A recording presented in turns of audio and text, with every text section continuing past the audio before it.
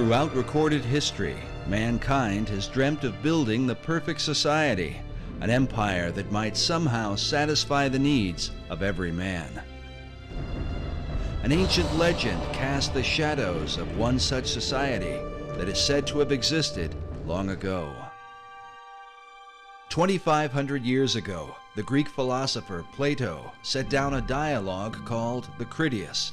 He recounted the story of an ancient Greek poet and statesman named Solon. Solon had journeyed to Egypt in search of wisdom to help the government of his beloved Greece.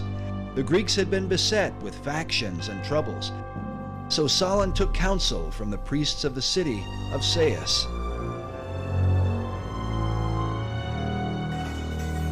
An old priest told him, "O Solon, Solon, you Greeks are never anything but children.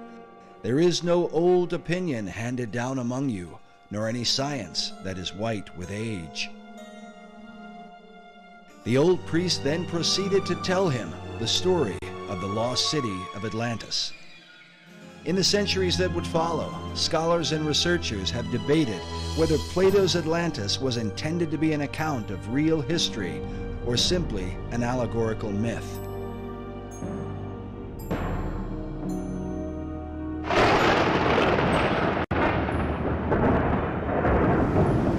Some even suggest that Atlantis was really the antediluvian world, the wicked society destroyed by the wrath of God in the great flood of Noah.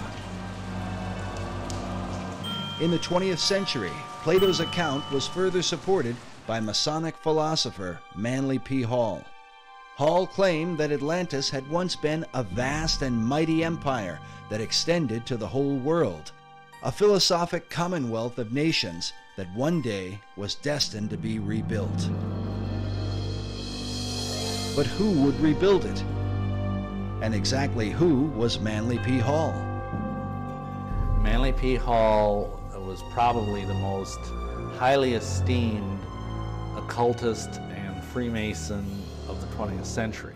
He understood the secrets of the ages long before he ever joined the Masons. Was really the foremost authority on the occultist side of Freemasonry, the deep, dark side of Freemasonry, the one that most Masons never ascend to. I can't really think of anybody close to him. Manly P. Hall was one of the leading people within this whole other world that we talk about.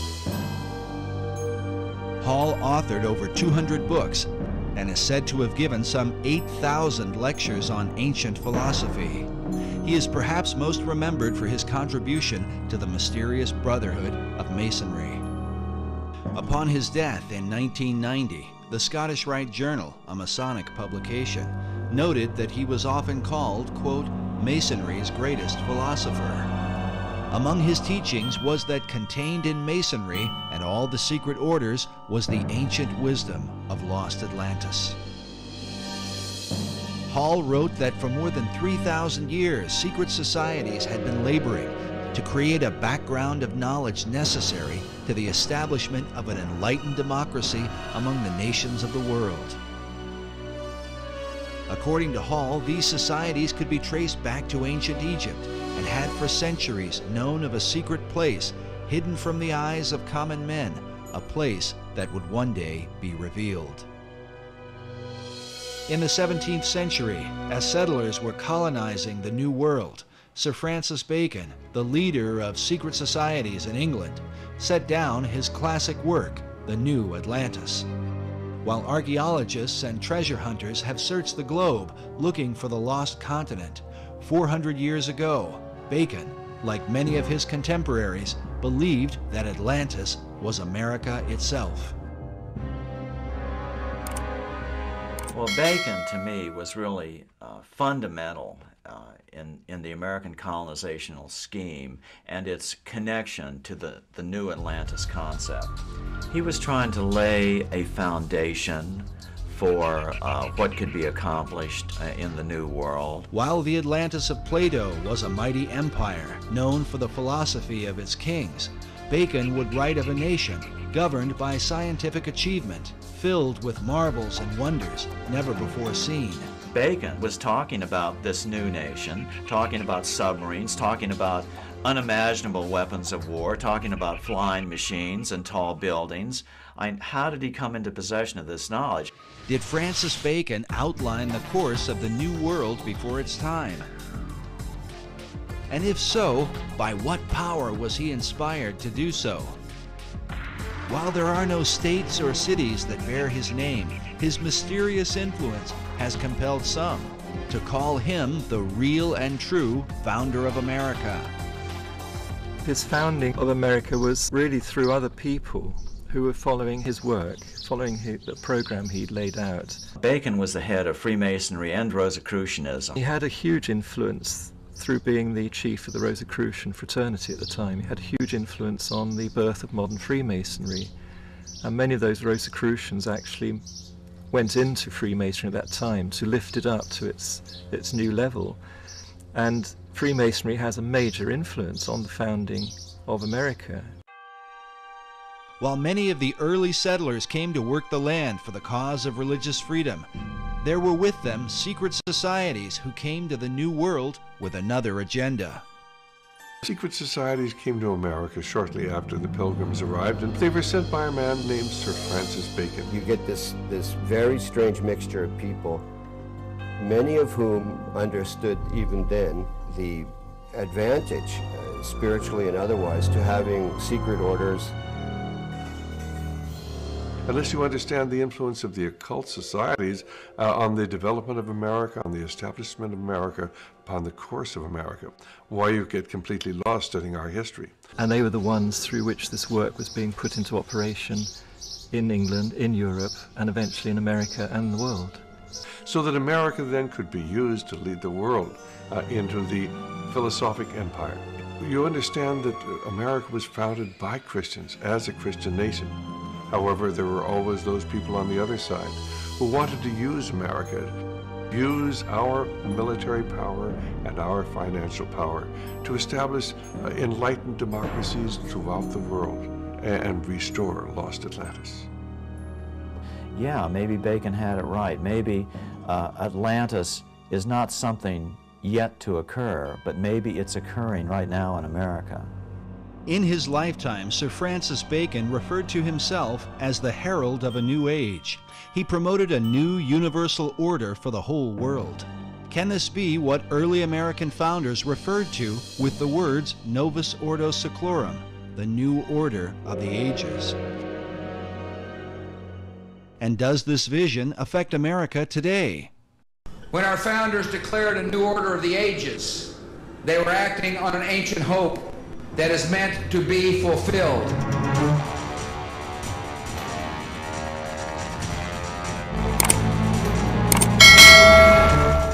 As America marches forward, spreading democracy throughout the globe, is she merely promoting freedom or fulfilling an ancient plan? Is she following a course planned for centuries by men who believe she is chosen for a secret destiny?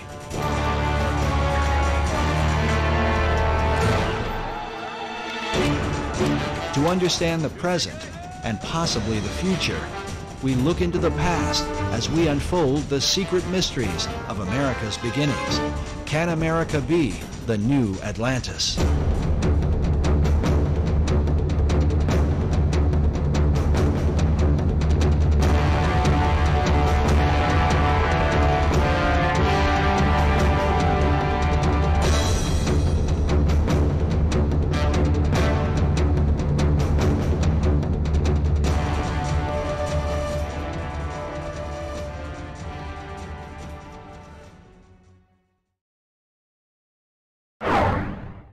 The movie National Treasure revealed to many the role of Freemasons in the founding of America.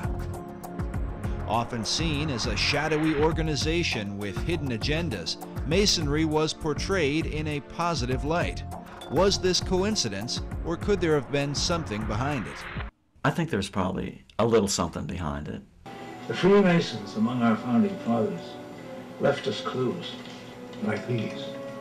The unfinished pyramid, the all-seeing eye. They're speaking to us through these. Well, the movie National Treasure is probably the first film in many years that has given a positive spin to the Masonic Lodge. And essentially it seems to have been at least partially designed as kind of a propaganda piece for them. They were basically trying to say that these people who have hidden this secret knowledge of whatever it was, the gold stash or whatever, the Masons, are basically good guys. Because it makes them appear to be this sort of benign, shadowy group that's in the background protecting these important ancient secrets and also protecting this great, massive treasure. It was fairly accurate in its Masonic elements. You can tell whoever made the film either was a Mason, and of course there's a lot of Masons in Hollywood, or else had done a lot of research. Screenwriter Jim Kauf, who developed the storyline for Disney Pictures, claims no Masonic connection, yet some researchers are not convinced. Masons were involved in the writing of that, it seems to me, because then they tried to turn it around and, say that that Freemasonry is a good thing, that it has these hidden secrets deep within it, and that someday will be revealed, and bring good things to America, etc. Yet did the filmmakers accurately portray the real secrets of Masonry? The thing I think that's unfortunate about the movie is, other than it kind of glamorizes the Masons, is that it makes it sound like the treasure of Masonry is monetary, that it's this enormous cachet of wealth and gold and jewels and urns and statues and whatever. And really that's not what the treasure of Masonry is. The treasure of Masonry is esoteric wisdom. It is what Masons believe. It is the secret of eternal life and immortality. And that's an entirely different thing. Conspiracy theorists have suggested that the film was intended to mislead. But the question remains, if Masons were involved in the making of the film, what would motivate them to tell a story about a society sworn to secrecy? I think Masons have been pretty desperate over the last couple decades. They've taken a lot of hits, due in at least part to my books, and their membership is declining fast. Men love secrets, and that's just a basic truism. And so if they advertise that through a popular movie, maybe it would generate a little more interest. On one level, the film, I think it does some good in that it does educate people about the origins of our country and the fact that the origins of our country was very much steeped in Masonry. But on the other hand, I think it misleads about the benign nature of Masonry's involvement, and also it misleads by defining the nature of what Masonry has been guarding for the last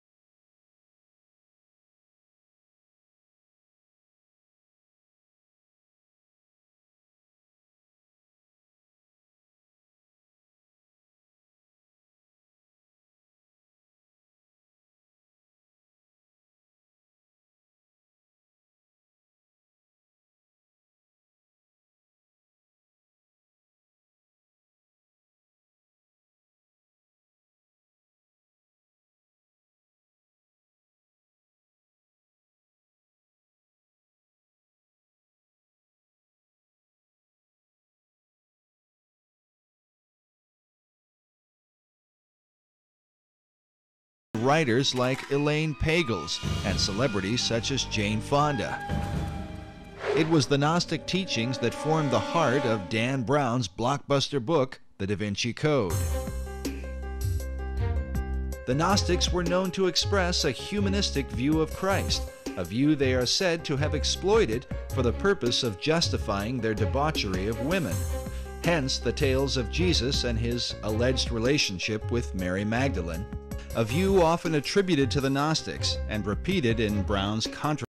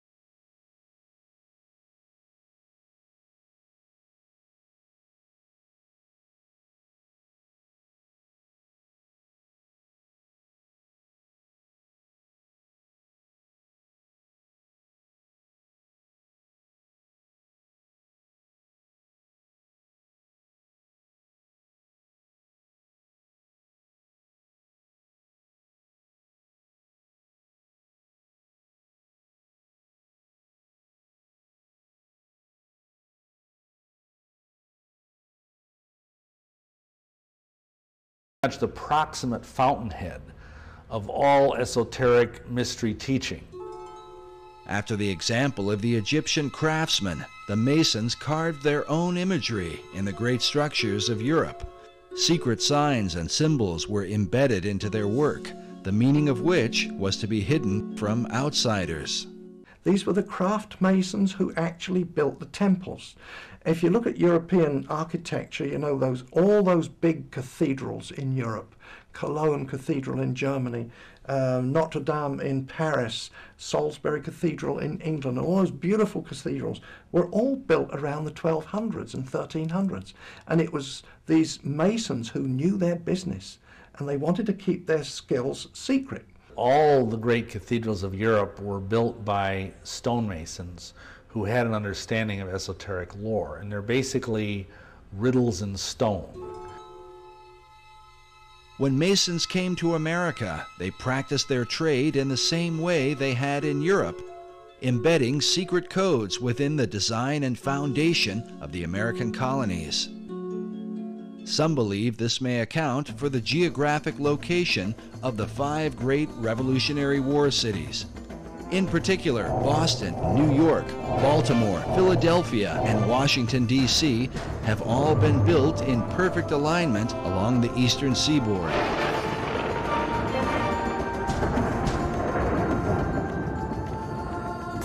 Researcher Jim Allison believes this alignment may be a part of something greater. Let me say this, I think it is very unlikely that the alignment is coincidental.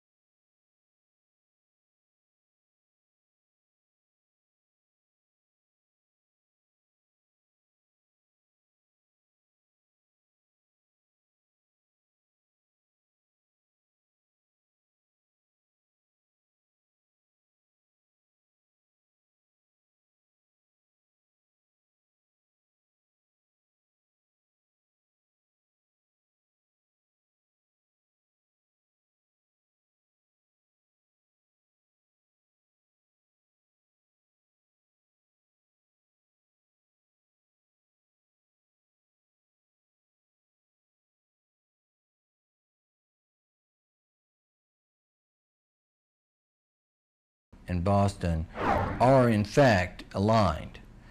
They're fairly close together. The distance from Washington, D.C. to Boston is 400 miles. And as a result of that, you can see the alignment just on a flat map, because the curvature of the Earth is not so much over that distance to distort it. But on a three-dimensional map, it's even clearer. But is this just a curious coincidence, or could there be some hidden meaning behind it? In the 1920s, an Englishman named Alfred Watkins noted a series of straight tracks or lines upon the Earth's surface that seemed to connect the ancient monuments and holy sites around the world. What he found was that in a number of cases, a number of these monuments were aligned in dead straight lines that extended from a few miles to, in some cases, many miles. He coined the term ley lines to describe and to explain these alignments. Watkins believed that there are some type of grid lines that run through the Earth, of lines of energy or magnetism or electromagnetism or some other kind of attraction over the Earth, and that's what he described as ley lines. Watkins believed that the builders of these sites were aware of these lines that ran through the Earth and that they intentionally built these monuments on these lines. While Watkins' findings were not openly received by all, his views have been most often embraced by members of the esoteric community. In the occult, there's this concept of ley lines, L-E-Y, which are lines of force that some people say are like the acupuncture points of the Earth. And you always want to build things on a ley line. All of the great cathedrals of Europe are built upon these ley lines, which are like currents of power. These currents of power are thought to have magical significance. Some believe they act as portals for spirits to travel to and from the ancient monuments that fall within these alignments. But the question remains, were such power lines important to the builders of early American cities? Were they aligned with a secret purpose in mind? It's very important where the pyramid of Khufu is built, the Great Pyramid. And it's very important where Stonehenge is built. There are several great circles that ancient monuments are aligned with. And in some cases, ancient and modern development is aligned with. Extending the alignment from Boston to the northeast towards Europe, the alignment crosses over the Atlantic and crosses into England and crosses over Stonehenge, which of course is one of the more significant monuments, certainly in England and arguably anywhere. Can it be coincidental that the early colonists built these 5 cities in perfect alignment with each other and in perfect alignment with Stonehenge? Allison admits that many of the ancient monuments are aligned on ley lines or great circles within a fraction of 1 degree, a distance that sometimes equals 15 or 20 miles. But in the link between the Old World and the New, there is a 0 deviation between the 5 American cities and England's mysterious Stonehenge. According to Allison, they are perfectly aligned.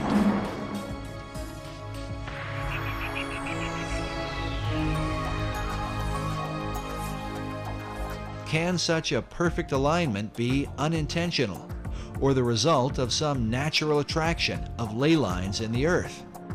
There's some dispute about that amongst people who study these ley lines as to whether the builders were aware of an attraction and they built it for that reason, or whether there was possibly an attraction that they were unaware of, but nonetheless caused them to build these sites in alignment. But the simple fact is they are aligned.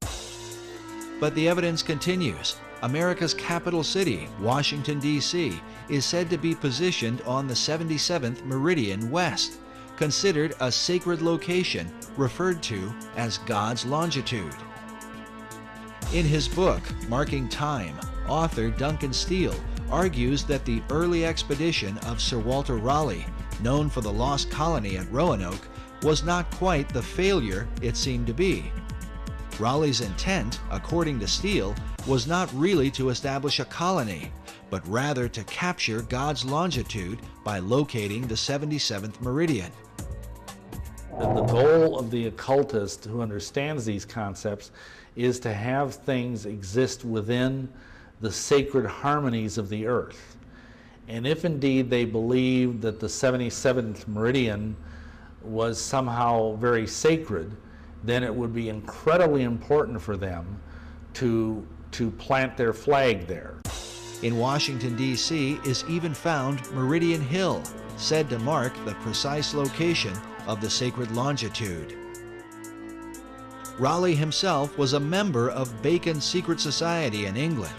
Was he sent on a mystical journey so that America might be designed according to esoteric principles from the beginning? And how many others came ashore as a result of the Baconian influence?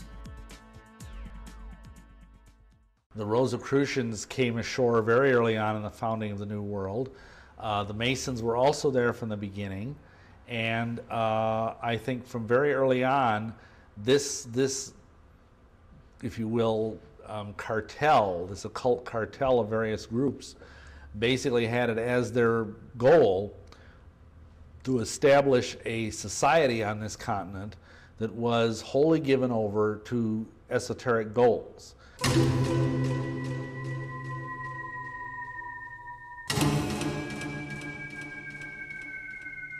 The Rosicrucian Order, with its modern headquarters in San Jose, California, has for centuries been linked to Freemasonry. Well, you have to understand that Freemasonry is simply the modern-day manifestation of the ancient mystery religions. The ideas of Masonry have been around literally for thousands of years. And of course, Rosicrucianism was simply a forerunner of modern-day Masonry. The order takes its name from its primary symbol, the rose and cross. Like Masonry, the Rosicrucians trace their religion to the mysteries of ancient Egypt. Their power base in San Jose centers around an Egyptian museum. There are chapters of the Rosicrucians studying every place across America, and one only has to go up on the internet, and they actually have websites where they recruit people into the Rosicrucian order. People have no idea that these people are even here. Perhaps the reason for their lack of exposure is that they are dwarfed by the chief of all secret societies, the ancient order of Freemasonry. Nevertheless, the Rosicrucians are said to be the first of the secret orders to have opened a door in the New World. The very first that we know of occult beachhead in America was Rosicrucian. I was out on a speaking tour recently, and I had the opportunity to visit the Ephrata Cloister, it's called, in Ephrata, Pennsylvania. And it's where the original Rosicrucian community built its headquarters, right on the east coast of the United States. And that was in the 1600s. And right about the same time that Christianity was establishing its beachhead in America, so was the Rosicrucian order. In the 16th century, Sir Francis Bacon had become the chief of the Rosicrucians in England. Researchers believe that Bacon sent members of this society to America to launch his esoteric empire, the New Atlantis. This 1910 Newfoundland stamp commemorates Bacon's early influence. It reads, "Lord Bacon, the guiding spirit in the colonization scheme." I know that Rosicrucianism today holds Bacon in highest esteem as an active transmitter of the secrets. If you go to the AMORC, the Ancient Mystical Order of the Rose and the Cross, the Rosicrucian Order Center in San Jose, Bacon is everywhere.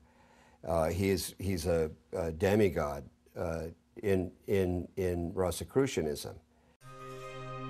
But Bacon's influence was not confined to Rosicrucianism. He is considered by some to have been the first to formalize the mystery teachings into a system now recognized as modern Masonry. So Freemasonry up to that point had been very, very much involved with just the craft of building buildings. It had been a guild in this country, and each country had their own type of Masonry or Freemasonry. There was no sense of it being a worldwide fraternity where religious belief or race did not matter. before that had been very racial and very religious, but Bacon turned it into a truly international society. This international society would also come to the New World. And while Bacon's Rosicrucians would maintain a position of careful anonymity, the Order of Masonry would stretch its hands in America to the very heights of power. Nowhere is the Masonic presence more clearly seen than in the design of America's capital city, Washington, D.C.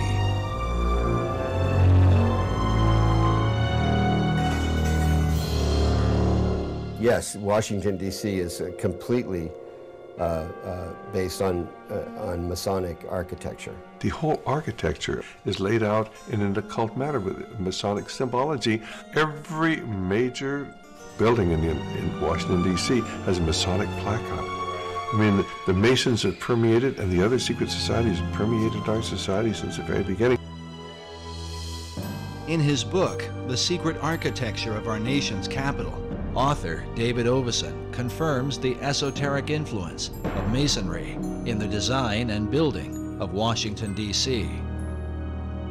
Oveson reveals the occult ceremonies surrounding the laying of the city's cornerstone, a ritual that involved the father of the nation, George Washington. 200 years later, in a ceremony commemorating this event, Senator Strom Thurmond, himself a 33rd degree Mason, is pictured alongside the cornerstone upon which is carved a Masonic square and compass. If you either look at the map of Washington, D.C. or try and drive in Washington, D.C., you think it must have been designed by a nutcase. But actually it was designed by a Freemason, a French Freemason named L'Enfant. I think Pierre Charles L'Enfant was his name, and it's full of esoteric symbolism. Oveson writes that, like the pyramids of Egypt, the entire city was built in alignment with the stars, and suggests that the hidden purpose for the Masonic rituals is that America might be empowered by the gods of the ancient world. Can this be the reason for the pagan god and goddess images that have come to represent America? Tradition often claims that America was founded as a Christian nation only.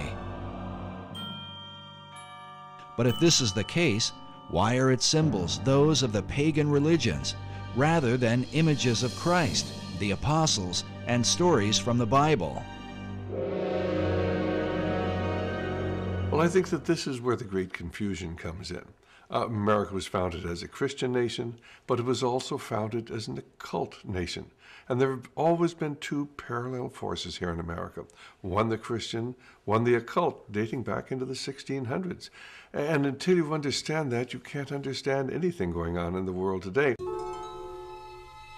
The conflict between Christianity and the occult has compelled some to reject entirely the influence of God in early America. In February of 2005, CBSNews.com posted an article titled Our Godless Constitution. In it, author Brooke Allen wrote that our nation was not founded on Christian principles, but on Enlightenment ones. God only entered the picture as a very minor player, and Jesus Christ was conspicuously absent. A chief issue of debate are the very symbols that define the United States. Where did they come from, and what or who exactly do they represent? For many, the answers lie in the secret societies. I mean, you can see their influence on the back of the Great Seal of the United States, where in 1782 they put on a pyramid capped by an all-seeing eye with the slogan beneath, Novus Ordo Seclorum, the new secular order of the world.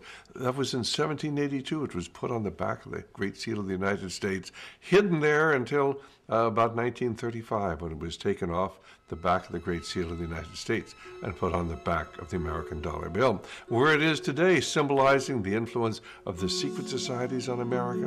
And you know, there are some of our Christian ministries that want to tell you that a cult symbol is a Christian symbol. It just goes to show how effectively the Christians have been misled, and they've been misled intentionally by people who've infiltrated the Christian movement and have told them, oh, this is a Christian symbol. Well, where in Christian symbology do you come up with a pyramid?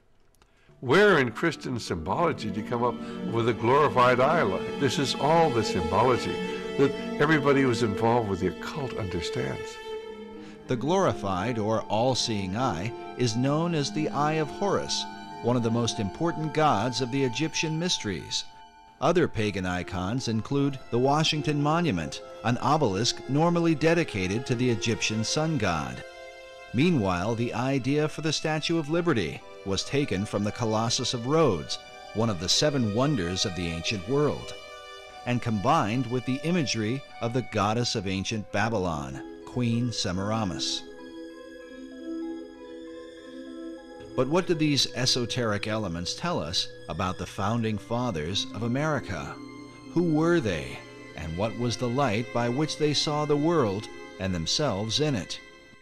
The majority of the people who were in the founding fathers were either deists, or else they were free thinkers, or they were Rosicrucians, or they were Masons, or they were all of the above. But the issue is not black and white. Researchers are careful to point out the God-fearing nature of early Americans. If we take the founding of America as the time when the Puritans came over, if that's the time that was taken, and the landing of the Pilgrims, you remember, and that date there, if that was taken as the founding of America, there was no question. These are solid Christians, out, and they were looking for freedom. They did not want to be persecuted by either the church in England, which was the Anglican Church, so the Puritans would have been persecuted as dissenters.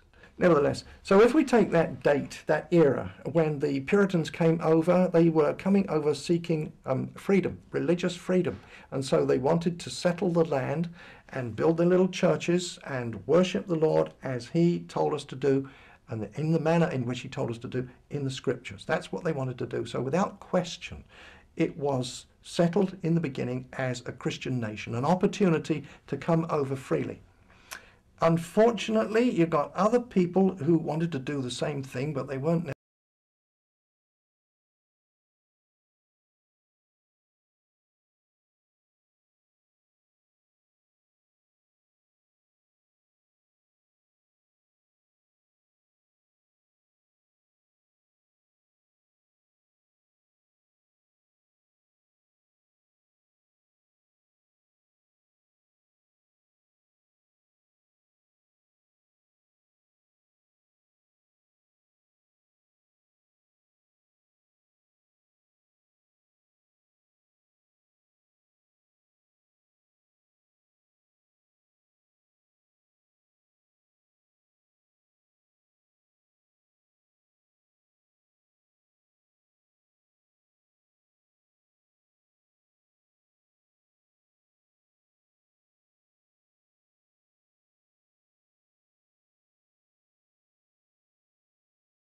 It usually is the two extremes. It's a timeless struggle.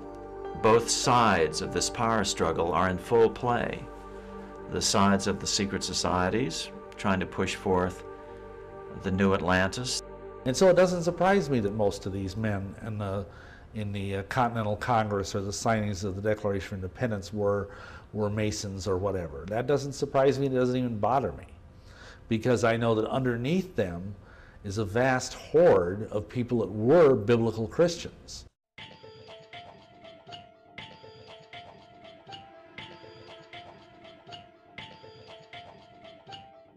But how to bring about this utopian empire? In his writings, Sir Francis Bacon called for a universal reformation of the whole wide world. To bring about this reform, some believe the secret societies launched a world revolution. People do not understand that our revolution was the first in a series of revolutions that began in 1776 and extended right up until the Cuban Revolution in 1959 when Fidel Castro came to power. And this is a series of revolutions to transform the world. While most Americans did not fight the War of Independence for the cause of global revolution, it is undeniable that secret societies played an important role and that many of America's founders were Freemasons. Many of them were Masons, but they were into Masonry because, of course, this was the only way that they could protect themselves. This was the only way they could keep from being found out. So they were plotting a revolution. They had to have a means of maintaining their secrecy. I think Masonry was in fact used as a built-in network, a secret network in which to foment the American Revolution. They didn't have to put a network together, it was already there. All they had to do was sort of ride on the back of Freemasonry to make the American Revolution work. And work it did with the help of Masonic ingenuity, beginning with the kickoff event, the Boston Tea Party.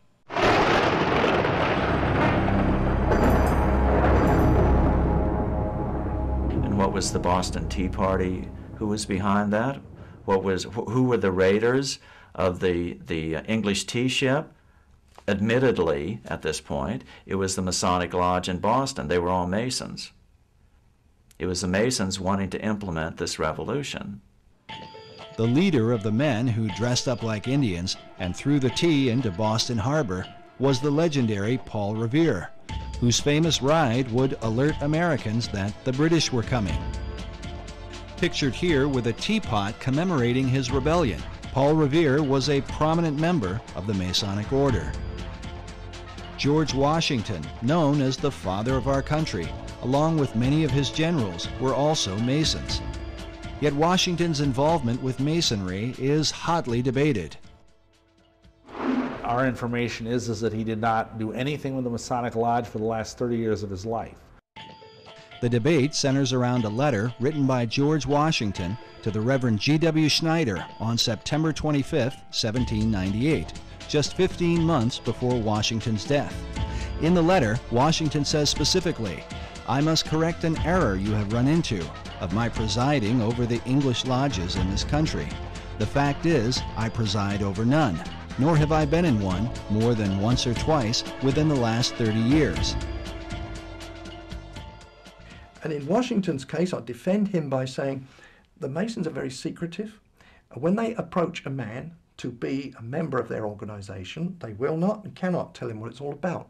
But what they can do is to say, well, you see, there were all these famous people. They were Freemasons, and they can name off the kings. And today, of course, they can name off Washington. And so the candidate will then argue to himself, well, who am I? I'm just a little guy, you know, or I might be a senator, but nevertheless, who am I compared with these? If it was good enough for them, surely it's good enough for me. If it's secret, it's going to be a good thing. So they get in, and they're not told the whole story. They're not told in the first, second, or even third degree. They're not told the whole story, but little by little, as they acquire more knowledge and as they are deemed to be faithful to the cause, they are told more. And that's just how they get the people in. It is only fair to mention that many Masons continue to insist that Washington was very active in the craft. Yet there is no debate about the Masonic membership of Benjamin Franklin, who is deeply involved not only with Masonry, but a whole variety of secret societies in America, in England, and in France. Societies that had everything to do with his success during the American Revolutionary War.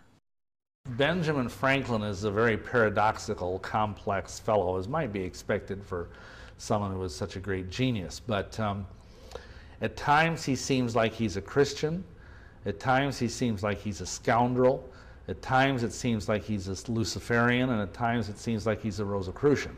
He was a strange character, Benjamin Franklin, a sort of a shuttle diplomat between Philadelphia and Paris and London, England. He was, of course, an ambassador in Europe, and when he was over in Europe, he became a member of a group called the Hellfire Club, which was a kind of pseudo-satanic organization in 1700s. It was founded by an English nobleman named Francis Dashwood, and it basically existed as a place where men could gather and have orgies and worship the devil and basically get loaded and do whatever they wanted, under the guise of it being a satanic society. The Hellfire Club was a part of the so-called gentlemen's clubs of 17th and 18th century England. While the debauched behavior of these groups was initially tolerated, once they began to dabble in satanic rituals, they were forced to go underground, literally. Hellfire Club, as a matter of fact, I used to live quite near that place. It's on the west side of London at a place called West Wickham. It's a hill. It's a chalk hill, now of course covered in grass, and on the top of that chalk hill is a church. On the top of the church there's a golden ball. There's a cross on top of that. Now that's a Christian church, but inside the hill is a cave. Often those chalk hills, they do have caves inside them. It's the way they're formed. And in the cave there, they would gather together. Now, I don't say that it was the church, the occupants of the church that gathered there, but whether they knew it or not, the Hellfire Club would hold their meetings once a month underneath the church. And Benjamin Franklin would go and visit that at the times when he came to visit England, yeah. It was very much apparently into some of the ideas of the esoteric movement of his day. A book on witchcraft, magic, and the supernatural claims that Benjamin Franklin often came to Sir Francis Dashwood for information on the occult. Dashwood himself was said to be a Rosicrucian and leading member of the secret orders. In this portrait, we see a young Francis Dashwood with his hand posed in a fist-like position. In Masonry, this hand signal is known as the lion's paw and is used in Masonic ritual. Among Satanists, however, this same gesture is said to be called the devil's claw. While it cannot be said how deeply involved Franklin was with the occult, the Hellfire focus on drinking and debauching women would certainly have agreed with his character. He was very famous for being a ladies' man. He was very much a playboy, which of course would be contrary to being a devout Christian. The Hellfire Club had great disdain for Christianity. In fact, they did not call themselves Hellfire, but rather the monks of Medmenham Abbey. Such parody was the influence of a French priest named Francois Rabelais, condemned as a heretic for writing a series of perverse comedies called Gargantua and Pantagruel. In them, Rabelais mocked religion, glorified immorality, and defended man's right to pursue without restraint the desires of his own will. Adopting his philosophy, the Hellfire motto was, "Do what thou wilt shall be the whole of the law."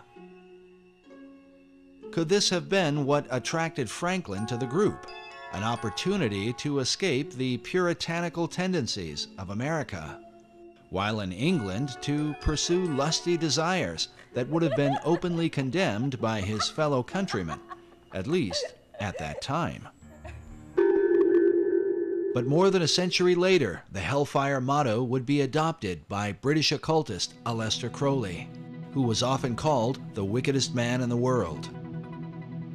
Like Francis Dashwood and the Hellfire members, Crowley took part in satanic rituals, most famously at his Abbey Thelema in Sicily, a name taken from Francois Rabelais' anti-Christian parodies. Crowley's hatred for Christianity was so intense he often referred to himself as the Beast of the Apocalypse from the Book of Revelation. He was a Freemason and a Rosicrucian who made Do What Thou Wilt famous through the 20th century, with followers like L. Ron Hubbard, the founder of Scientology, Harvard professor and drug guru Timothy Leary, and even Beatles founder John Lennon. Crowley is often credited with sparking the 1960s cultural revolution, the do-your-own-thing mentality dedicated to sex, drugs, and rock and roll. What could be called the modern legacy of men like Franklin, Dashwood, and the Hellfire Club.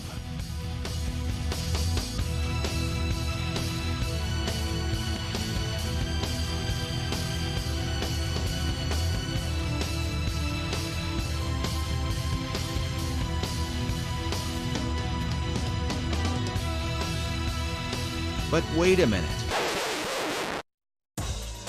Obviously, it cannot be said that Franklin's involvement with the Hellfire Club is to be fully equated with the often crazed activities of a man like Crowley or even Timothy Leary.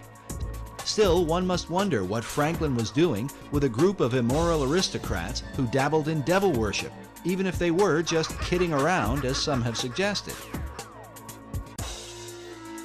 Is it likely that this legendary founder of America, the man who discovered electricity, invented the bifocals, and co-authored the Declaration of Independence, simply spent his time in England getting drunk and seducing women? Franklin was known to be a crafty fellow. Could his dealings with Dashwood and the Hellfire Club have somehow been a part of a greater agenda? After all, Sir Francis Dashwood was no ordinary drunken rake. He also happened to be a member of the British Parliament and was a close friend and advisor to King George III, the man the American colonists would rebel against. The Hellfire Club itself were made up of English nobility, some of whom held high offices in the King's government. Was it mere coincidence that these men, close friends of Franklin, just happened to be in power when the British were defeated? In his book, The Occult Conspiracy, author Michael Howard chronicles how Benjamin Franklin came to England in 1758 to discuss the future of the American colonies with Sir Francis Dashwood. Meanwhile, British historian Richard Deacon, in his History of the British Secret Service, claims that Dashwood's Hellfire Club functioned as a center of English espionage. Because of Franklin's many clandestine activities, some involving a British double agent named Edward Bancroft, Deacon and fellow historian Professor Cecil B. Curry speculate that Ben Franklin may have been a covert spy for the British government, known either as Number 72 or with the code name Moses. But was Franklin working for the British? Or were secret powers within the King's own government working with Franklin for the ancient plan of all secret societies, the New Atlantis? Why would British intelligence refer to Benjamin Franklin as Moses? Normally, enemies are given names like Carlos the Jackal or the Butcher of Baghdad. But Moses? Was the name itself a kind of cipher or secret code? Had they already determined that as Moses led the children of Israel from the bondage of Egypt, so Franklin would lead the American colonies to freedom from King George? Could this be why Benjamin Franklin's initial design for the Great Seal of the United States was that of Moses, standing on the shoreline of the Red Sea as the waters destroyed Pharaoh and his army, with the motto, "Rebellion to tyrants is obedience to God"? Coincidence? Maybe. Yet in his book, America's Secret Destiny, author Robert Hieronymus, whose doctrinal thesis on the reverse of the Great Seal has been used by the White House, the State Department, and the Department of the Interior, makes the comment that Franklin's design for the seal represented, quote, how he viewed America's birth and destiny. Did Franklin really see himself as Moses, defeating King George, the colonial pharaoh, with the help of Dashwood and the Hellfire Club? An alarming theory. But for British intelligence to undermine King George on behalf of a secret agenda should not be terribly surprising, at least not to the modern American. Consider the conflict between President John F. Kennedy and the CIA during the Bay of Pigs invasion. The CIA reportedly lied to the president on behalf of their secret agenda involving an assassination attempt on Fidel Castro, something that would later lead to the Cuban Missile Crisis. JFK was so surprised at their power, believing it to be a threat to the American people, he vowed to shatter the CIA into 1,000 pieces. Or what about the Iran-Contra affair, where President Ronald Reagan stated emphatically that the U.S. was not providing arms to Iran in exchange for hostages being held by pro-Iranian terror groups? In spite of the wildly speculative and false stories about arms for hostages and alleged ransom payments, we did not, repeat, did not trade weapons or anything else for hostages. But Reagan soon returned with an apology once he learned that, yes, the U.S. was illegally selling arms to Iran, an enemy country. The profits from the sales were then being used to finance a secret CIA operation involving the Contras in Nicaragua. As with JFK, Reagan claimed that he had been manipulated and lied to by secret powers within the intelligence community. It's going on that had been kept from me in various covert Mr. operations. President, did they deceive you? You didn't answer whether Poindexter and North deceived you. Presidents Reagan and Kennedy were humiliated at being the most powerful men in the world who were unaware of what the hidden powers in their own government were up to. Well, at least in the case of Kennedy. It was later revealed that President Reagan knew more about the covert actions of the intelligence community than he had let on. After all, his vice president, George Bush Sr., was the former head of the CIA and a member of an elite secret society known as the Skull and Bones. Some find it interesting that while in office, President Reagan was made an honorary 33rd degree Mason.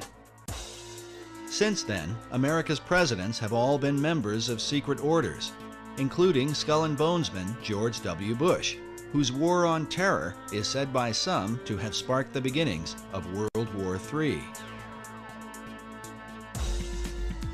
Bush claimed it was the CIA who provided the information about weapons of mass destruction that ultimately led to the war in Iraq. As of the making of this documentary, that information has turned out to be false. An intelligence error? Maybe. Or perhaps the same powers that were working in the days of Benjamin Franklin have never really ceased to function. Is it just a coincidence that the war on terror has provided the opportunity to spread democracy to all the world? And this is what people don't understand, as our president talks about how we want to bring democracy to all these countries of the world. Well, why doesn't he want to bring a republic to these countries? We were a republic. We were never a democracy. It is only the people from the mystery religions and the secret societies who are pushing this idea of world democracy, or this combination of enlightened nations, enlightened democracies to rule the world. As incredible as it may seem, there are really people who believe that. They're working full-time to accomplish that goal. And until you understand that they are the primary force behind the wars of this last century and World War III, which we are entering into today, unless they understand that the whole idea is to create this reestablishment of what they believe is lost Atlantis, this wonderful utopian society that they believe existed eons ago. Anybody who studied the history of America knows we were not established as a democracy. Our founding fathers didn't believe in democracy. They wanted a republic, a government of law, not the democracy, which is what the secret societies have been working for well over 3,000 years. Could this be the secret behind what's happening in the world today? And was this the underlying motive in the war for American independence? To wrestle the new world from the power of the old, that it might in time be used to bring forth the great Atlantean plan, envisioned by Sir Francis Bacon. Benjamin Franklin certainly knew the works of Francis Bacon and all the ethics and things that he was trying to establish. Bacon was a man that Benjamin Franklin had much in common with. Both men were the leading scientists of their time. Both men were involved in printing, and both men published works that helped to transform the people of their generation. Both men developed their own system of ciphers and secret codes, which they used for intelligence purposes during wartime. And both men were deeply involved in the Masonic and Rosicrucian movements of their day. Franklin was a member of Masonic and secret orders in America, in England, and in France, the three countries involved in the American Revolution. But some researchers argue that his influence in France truly demonstrates his loyalty to a plan that looked beyond America, to a global revolution. He was the master of the Lodge of the Nine Sisters, Neuchoir, the Lodge of the Nine Sisters right in Paris, and that's where the revolution started, incidentally. So he was lodge master there every time he visited the place. He, as so many young people, very intelligent people, really believed that man could create a better society without being totally reliant upon God. And of course, we know that eventually he went to France, and when he was in France as the American ambassador to France, he was instrumental in pushing these ideas that led to the French Revolution. Franklin went to France to convince King Louis XVI to finance the American Revolution. But in the process, Franklin was preaching radical ideas that would later on inspire the French to overthrow Louis, the very monarch who had helped to pay for the founding of America.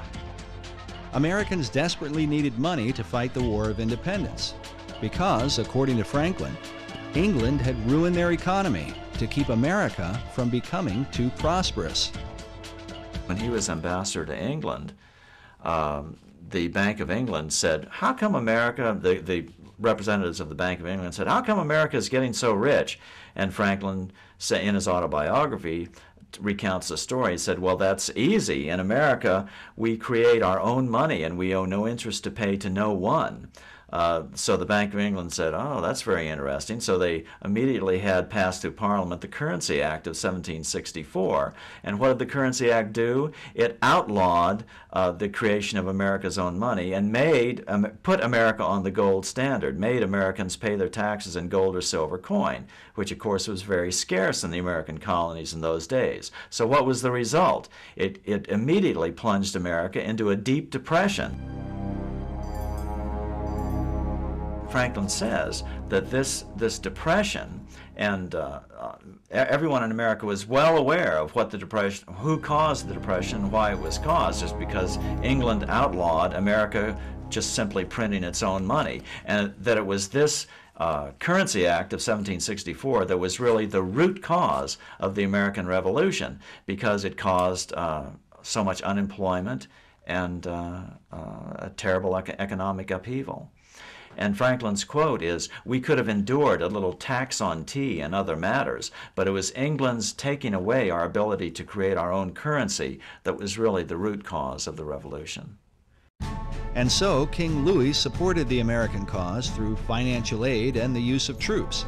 But some years later, many of the French soldiers who fought for America would return to France to fight the French Revolution.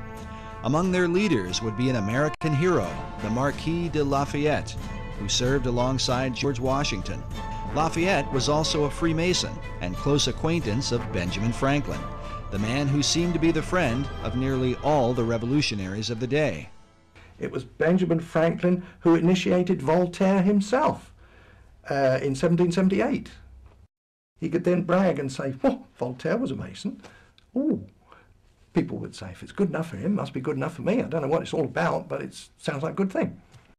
While the writings of Voltaire inspired the French revolutionaries, Americans were compelled by another of Franklin's close friends, Thomas Paine. Thomas Paine was a member of the Lunar Society. Benjamin Franklin would go and meet with them, yeah. Anyway, he recognized in Thomas Paine that the fellow was, he was pretty good at writing. And so he brought him back with him to Philadelphia. And he wrote the pamphlets that started the revolution in America. It was a little booklet called Common Sense. Thomas Paine wrote that, and it was kind of inciting people to war against King George III.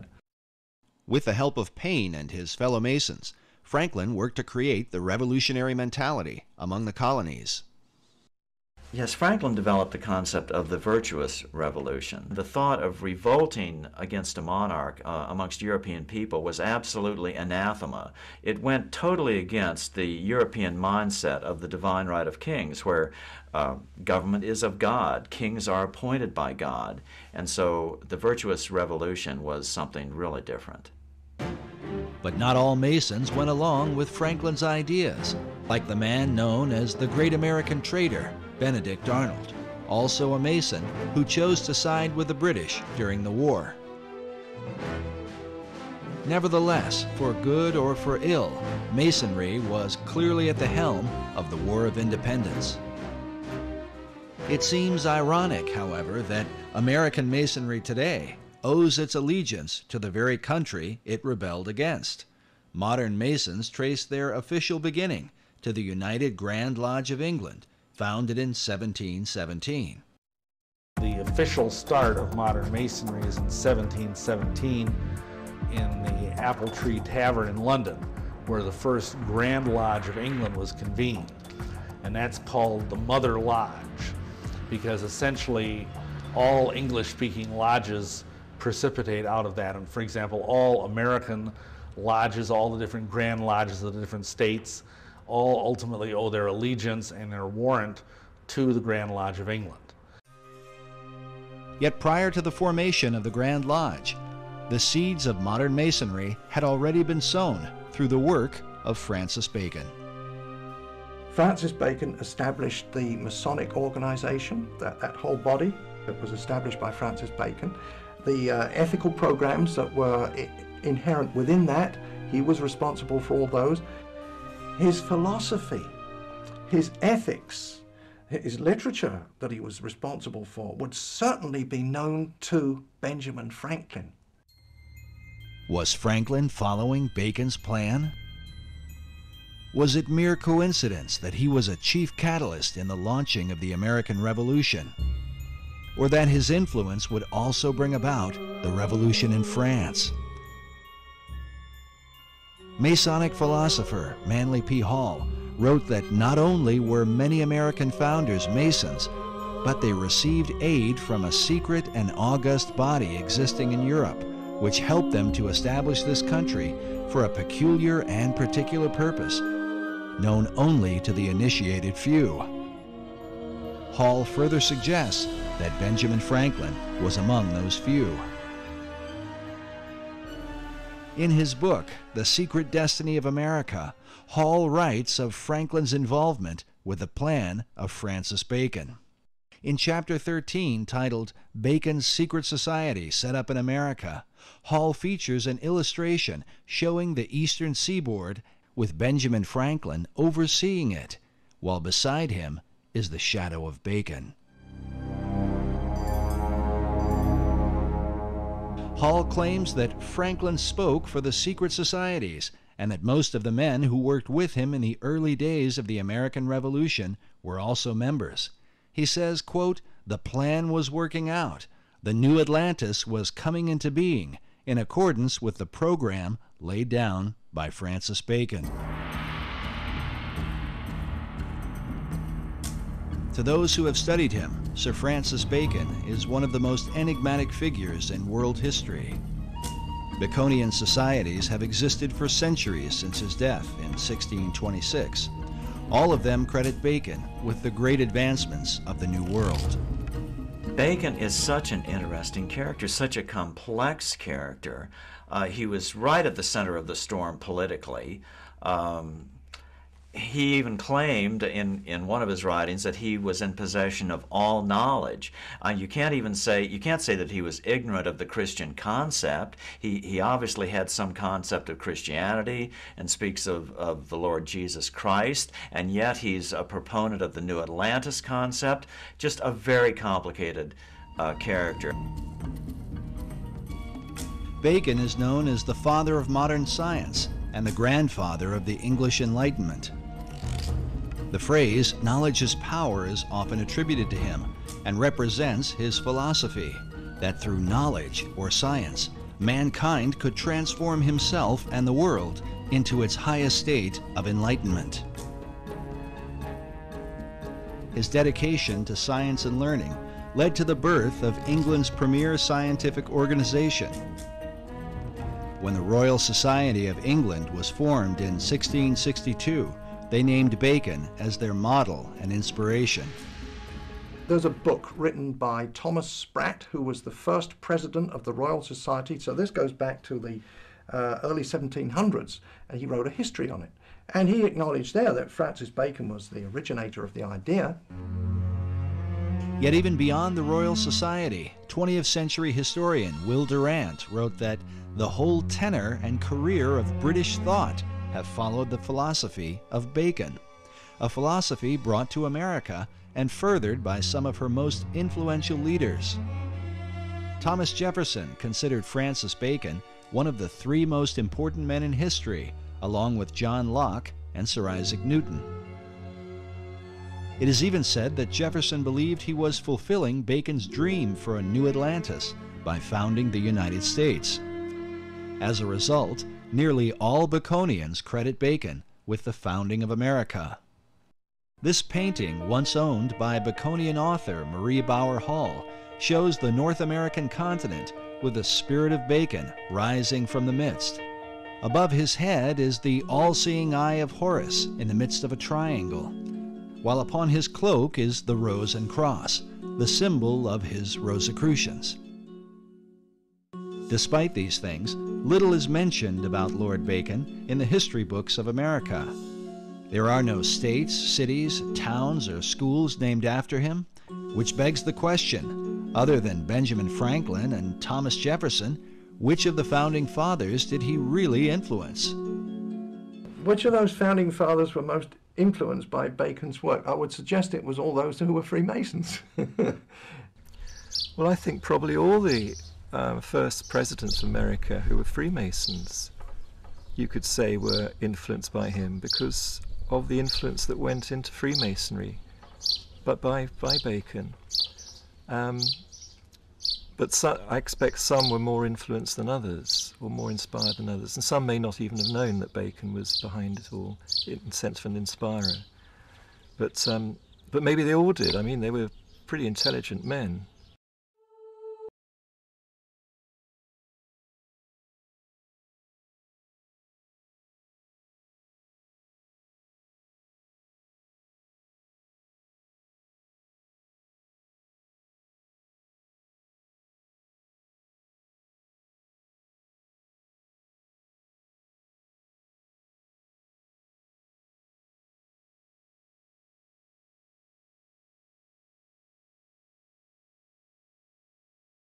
Atlantis.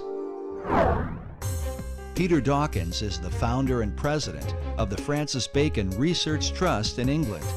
He has dedicated more than 33 years to the study of Bacon, having written some 14 books about him, with titles such as Building Paradise and Francis Bacon, Herald of the New Age. My research into the life and work of Francis Bacon and all those connected with him, which also takes me back into the wisdom traditions, which I'm very interested in, and into also things like the founding of America, the spread of modern science, and many other fascinating subjects. It's like a gateway into a huge wealth of information and knowledge for today. Dawkins' work is supported by the Pro-Grand Master of English Masonry, the Marquis de Northampton. The Grand Master in England is Prince Edward, the Duke of Kent. Because he is a member of the royal family, Masonry allows Prince Edward to appoint someone to act in his place.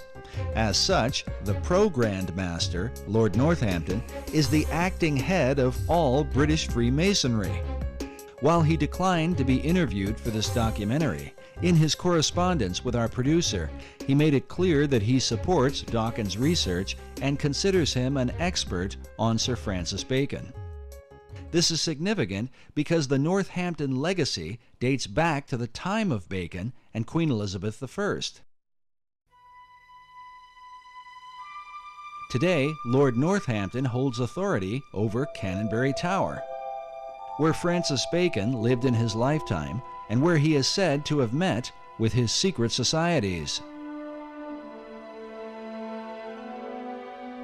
it's a fascinating building, and quite a lot of it's still left. It was once a big mansion house, and there's one wing of it left, and also a tower which was at the end of another wing which has disappeared. And this tower is known as Canonbury Tower. And the whole mansion itself was enlarged and decorated by a man called Sir John Spencer in Queen Elizabeth's time, and he'd had a year as Lord Mayor. He was quite an important guy in the City of London, and very, very wealthy merchant. And he had a home in London itself, and he also had Canonbury Mansion as his country home, because then it was in the country. You know, now it's just surrounded by London, you know, part of London, but then it was in the country, up on a hill, and a wonderful place to go to get the country air, and good for your health. And Sir John Spencer was clearly involved with Freemasonry and the early Rosicrucian group, and he embellished all the rooms of the house with special carvings on the oak panelling, which have Masonic and Rosicrucian themes.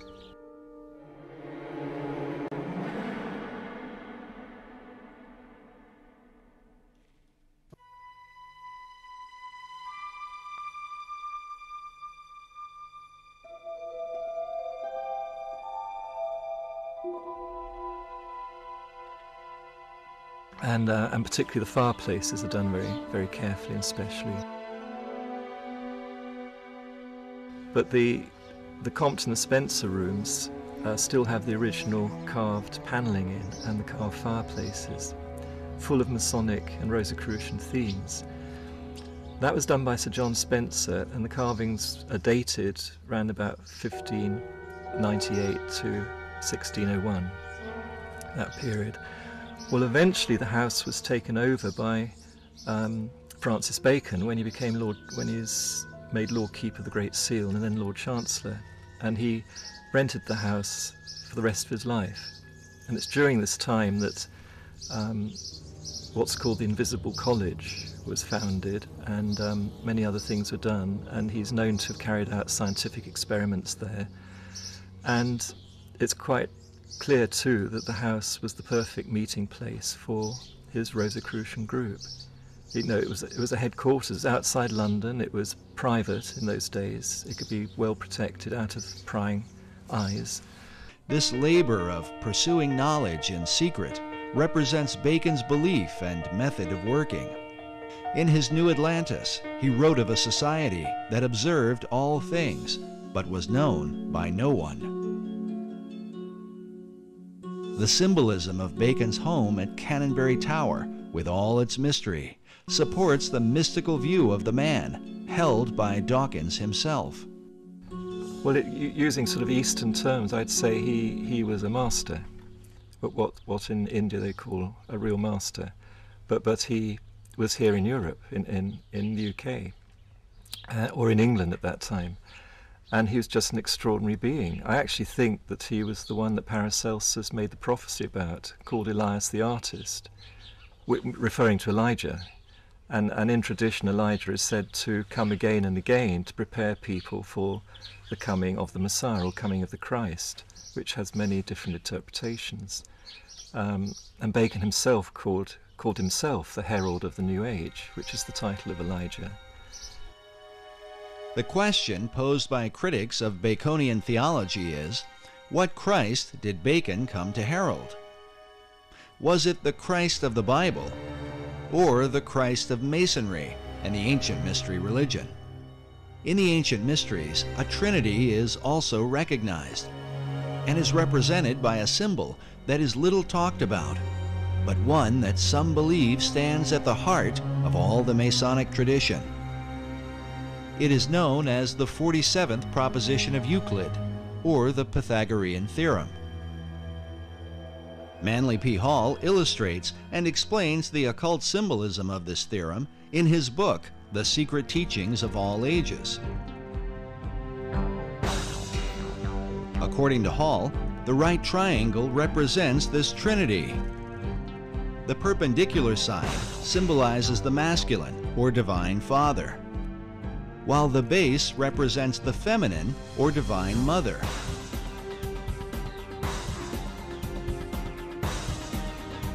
Finally, the hypotenuse is looked upon as the offspring of them both, the divine child, who is sometimes called the Masonic Christ.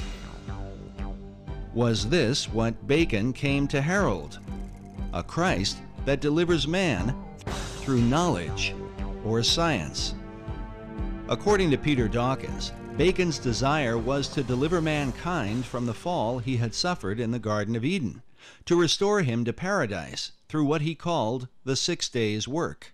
So he always believed that as man was made in the image of God, as the Bible says, therefore we should imitate what God does. All his work imitates what he's learnt from the Bible and from the interpretations of the Bible. And so the 6 days' work of creation is how to create paradise, because that's in the Bible what's created as a result of the 6 days' work. So he calls his great instauration also the 6 days' work, 6 days' work of creation.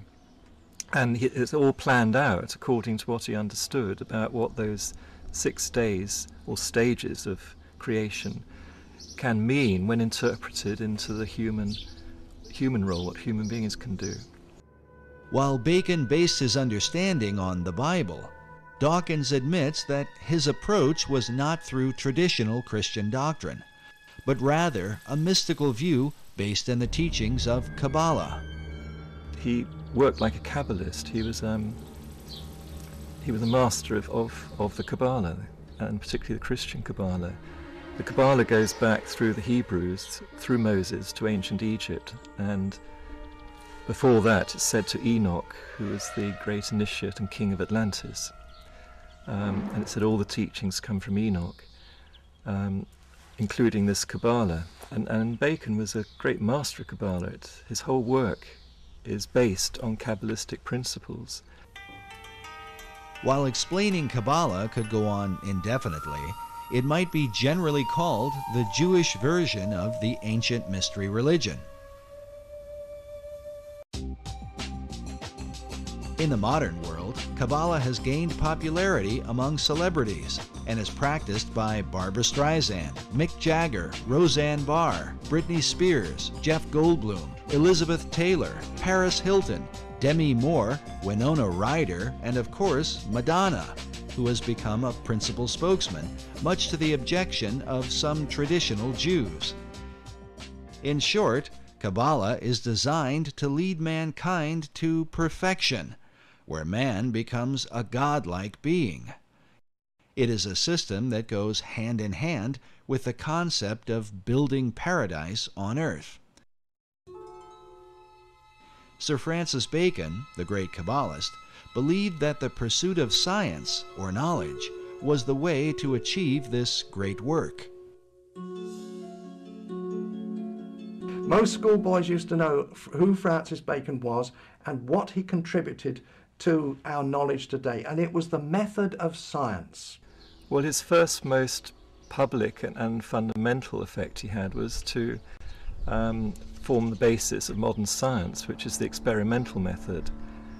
So he promoted what Socrates had also promoted, which was to not just think in your mind and argue, through arguments and so on, which is an Aristotelian method, but actually go out and look what is there in reality, in nature, and study nature and derive your thoughts and ideas from that and base experiments on that to see if they work. Then if they work and if they're useful, and they're proved useful over a length of time, then you might consider you've got perhaps a bit of truth. And then you build on that. Well, up to Bacon's time, most of what one could call science, which was not really properly existing as such, except in the mystery schools, in all university, academia and so on, was just producing arguments after arguments. You see, up until Bacon's day, it was the church that was in control, and in fact the church was in control up until about the 1800s. So the church was in control, but the church hierarchy wasn't necessarily pure Christian. There was a lot of people that were there because they could handle 3 or 4 languages and they had great intellect, but were they Christians? Real Christians? No, likely they were not. They knew their scripture, of course, but they were operating by the world system, and so the world system corrupted them. This corruption extended to their powers of discernment, While the Bible teaches that men should prove all things, many church academics in the Middle Ages trusted in an unsound method of deductive reasoning based upon a faulty understanding of the Scriptures. And typically it would go this way, to give an example. They would take from the book of Acts where it says, and the gospel was preached to the whole world. That's one statement. Now the common statement that goes with that is, but the disciples and the apostles never went to the whole world. And therefore you could deduce from those two statements that, well, there were no people on the other side of the world to preach to. You see, well, obviously were, because the explorers found there were people in Australia and Tasmania.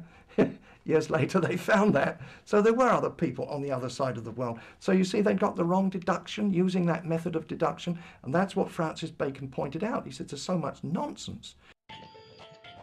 And so Bacon set out to establish a scientific method, one by which mankind might achieve all knowledge.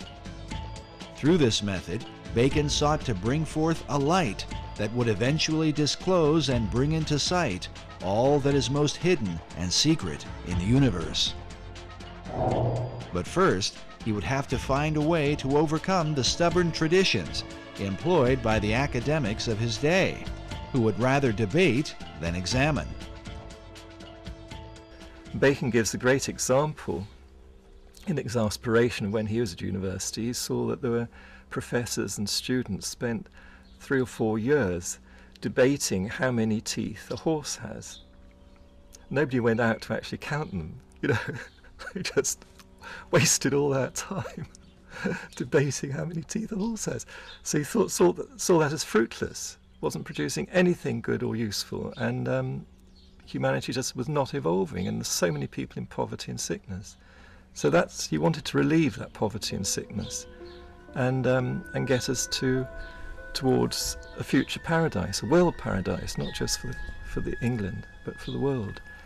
So he really started the whole principles of modern science, which is this experimental method. And then he had a formula to start with the basics, the physical world, which is physics, physical laws, and then work upwards towards metaphysics and so on. He couldn't talk too openly when it got to metaphysics, because it landed him in trouble with the religions of the time, who were at war with each other. So he had to do that in a more careful way, more veiled way. But right about it he did.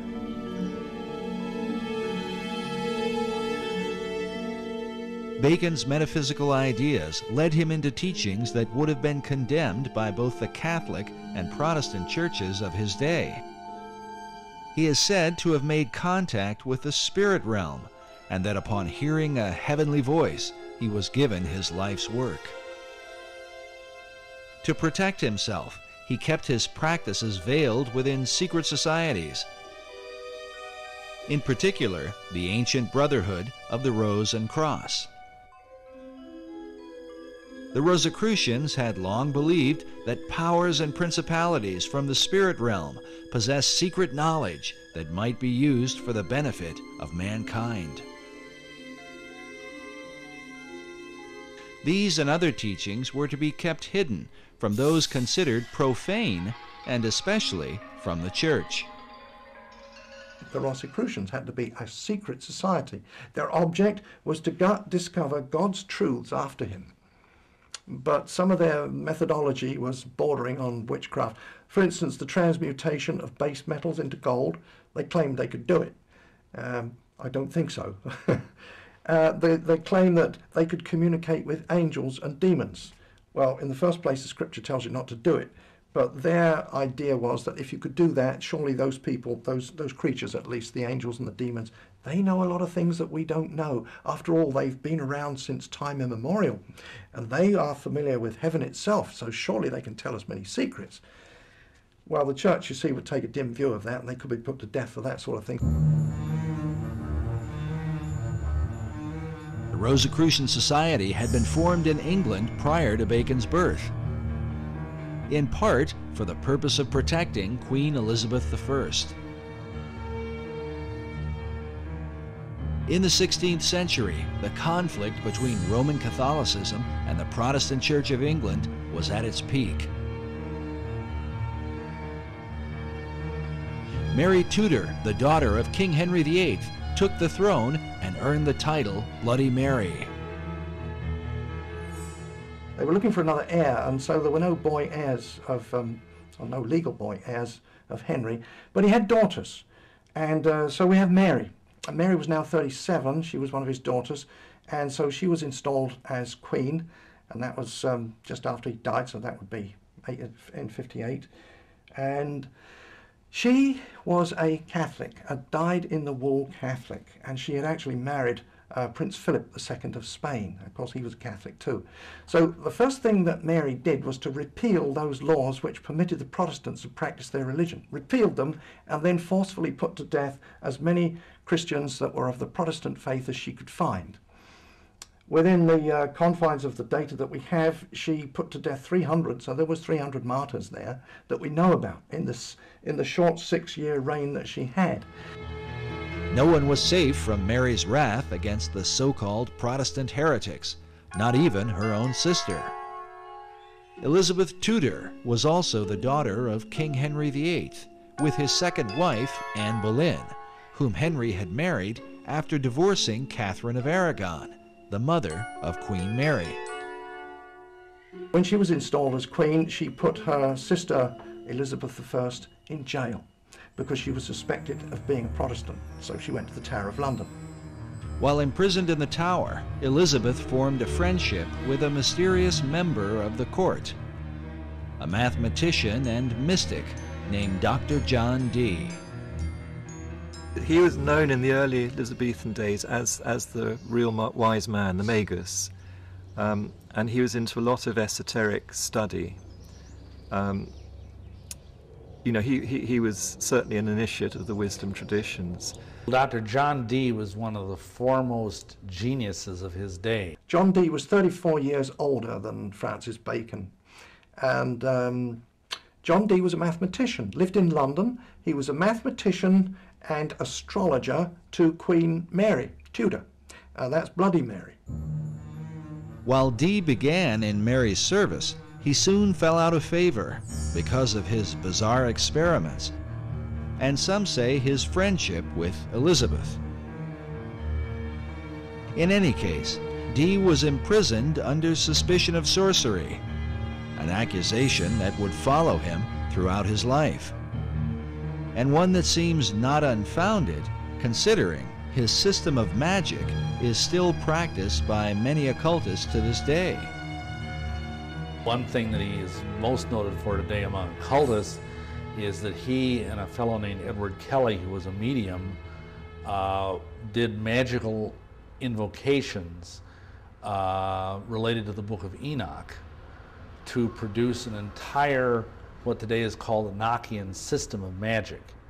And it's this incredibly complex language and alphabet and cubes and magic squares, and it's extremely complex, and it's very, very powerful. In his quest for knowledge, Dee tapped into the powers of the beyond, hoping to learn secrets from the spirit realm. But that's not to say he wasn't trying to communicate with angels. He did. And they can be contacted and talked with. Roughly it means messengers of God. So that's what Dee was trying to do in his own way. But he obviously was too open about it, so in the end he got persecuted for this. But not everyone saw Dee's dabbling as communicating with angels of God. Dee once wrote that he was looked upon as a companion of hellhounds, a caller and a conjurer of wicked and damned spirits. Yet like Bacon, he practiced much of his craft in secret as an active member of the Rosicrucians in England. Some even credit Dee with founding the modern Rosicrucian movement.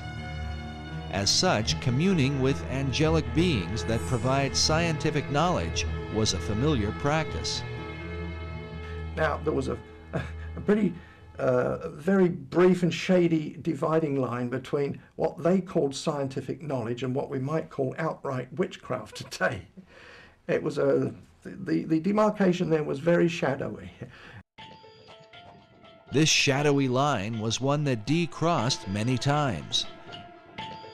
Yet for a while, he flourished under the reign of Queen Elizabeth. During this era, some believe that he was a kind of mentor to Sir Francis Bacon. Well, we know from Dee's diary that Bacon made one visit, at least, to Dr. John Dee's home at Mortlake. And when these visits were recorded, Dee was meaning people had come to talk with Dee and discuss esoteric matters with him and to use his library and so on like that. So we know that that's a historical record we have. Otherwise, it's circumstantial evidence. Bacon clearly knew Dr. John Dee because he was an important person in Queen Elizabeth's court, and Francis Bacon was a courtier. Perhaps the reason for the lack of records in Bacon's relationship with John Dee is that their work was done behind the veil of secret societies. There's always been these secret societies trying to promote learning and raise the level of people's thought and culture to a kinder level and higher level. But mostly they've worked in secret because the church, most of the different churches have been so, well, not very kind. The problem we're dealing with here is that Europeans discovered an awful lot of information, and very important, good, solid information of sciences that had been, developed richly elsewhere and that were brought into Europe and were so threatening to Christianity that they had to be suppressed. We know what happened to Galileo, and we know what happened to endless numbers of Giordano Bruno and so many others in science. They had to go underground.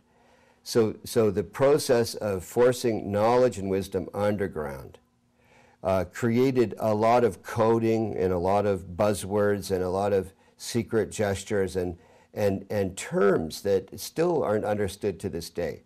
So Dee is amongst that group. While men such as Galileo were persecuted for representing scientific knowledge, the secret societies of the Elizabethan era were in danger not for the knowledge they possessed, but how they obtained it through occult practices of summoning spirits and conjuring demons.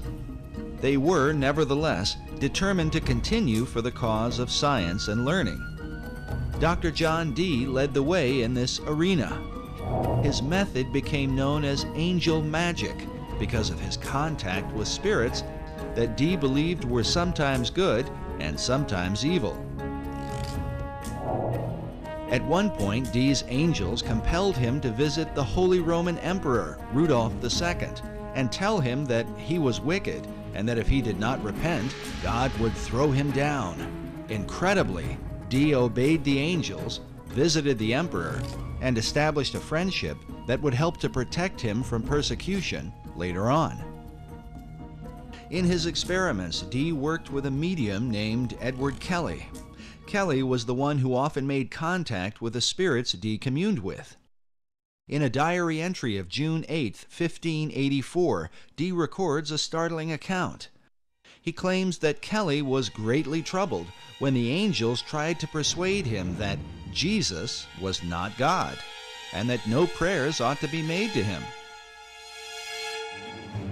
They further claimed that sin did not really exist, and that man's soul simply moves from one body to another, in what sounds like reincarnation. Upon hearing this, Kelly was apparently distraught, and believed they had contacted evil spirits. Nevertheless, the angels provided Dr. Dee with gifts of knowledge.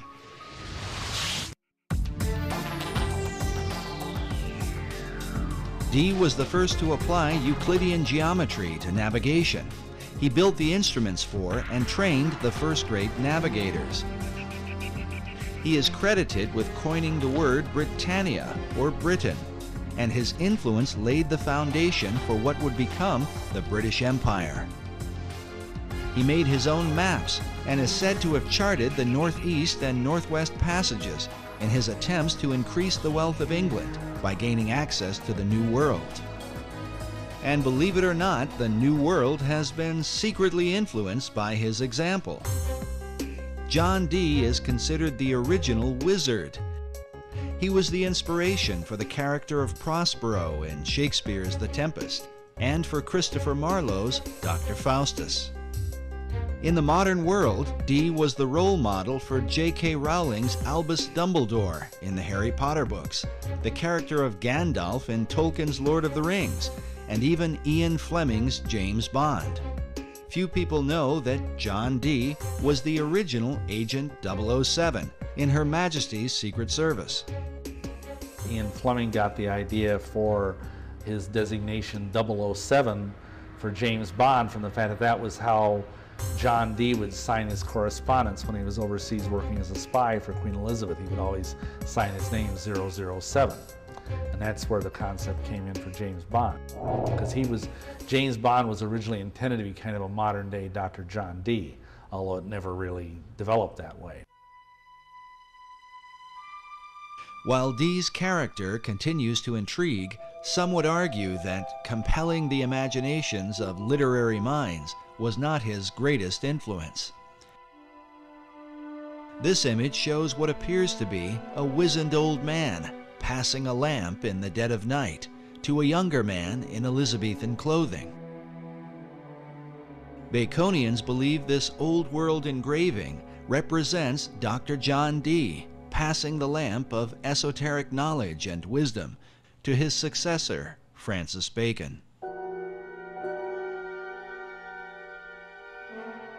Both Bacon and Dee were men of science, dedicated to the advancement of learning. Both men were members of the Rosicrucian Society, of which Bacon would become the chief.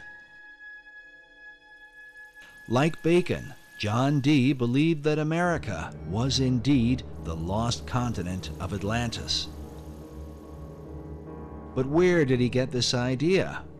Was it given to him by his angels?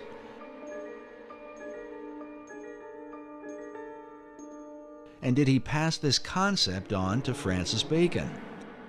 We can only speculate. But when Queen Elizabeth took the throne, the dream of colonizing this new Atlantis would come closer to being a reality. When Bloody Mary, as she was called, this was Mary Tudor, who had been now on the throne and persecuting the Christians, and she died, perhaps ironically, with a false pregnancy. And so when she died in 1558, then after that, Elizabeth I came in as queen. And so there were questions of what day should be chosen for Elizabeth's coronation. The coronation of a new ruler was an important event, the timing of which, it was believed, could determine the success or failure of a monarch's reign. To ensure her good fortune, Elizabeth called upon her old friend, Dr. John Dee. He was the Queen's astrologer too. He computed the date for her to be crowned. Astrology in those days didn't mean necessarily what we understand it to mean today. There were some odd things about it, but there was a study of the stars, that we would call today astronomy. So they had to know about the movements of the stars and the planets, and they were pretty knowledgeable about that. So it was a strange mixture of astrology and astronomy. So that's what he was doing. It's debatable how the efforts of Dee's astrology impacted the course of England. But when the new queen took the throne, it marked the beginning of an unprecedented era in English history. During this time, the language of the New World would be transformed, ancient knowledge would unfold, and the course of the philosophic empire would be established. The modern world would be changed forever, largely because of Queen Elizabeth I. And she was bright. This was Queen Elizabeth of England, one of the brightest queens that England has ever had. Whether she was a true Christian or not was perhaps doubtful, but at least she did support the Protestant cause and not the Catholic one.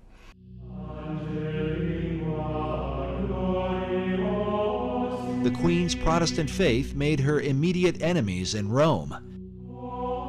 In April of 1570, Pope Pius V issued a papal bull excommunicating her from, quote, the unity of the body of Christ. Well, that meant that the Pope was saying to all the Catholic kings of Europe, go and invade England, kill the Queen, take over the country, and make it Catholic, and I'll give you my blessing.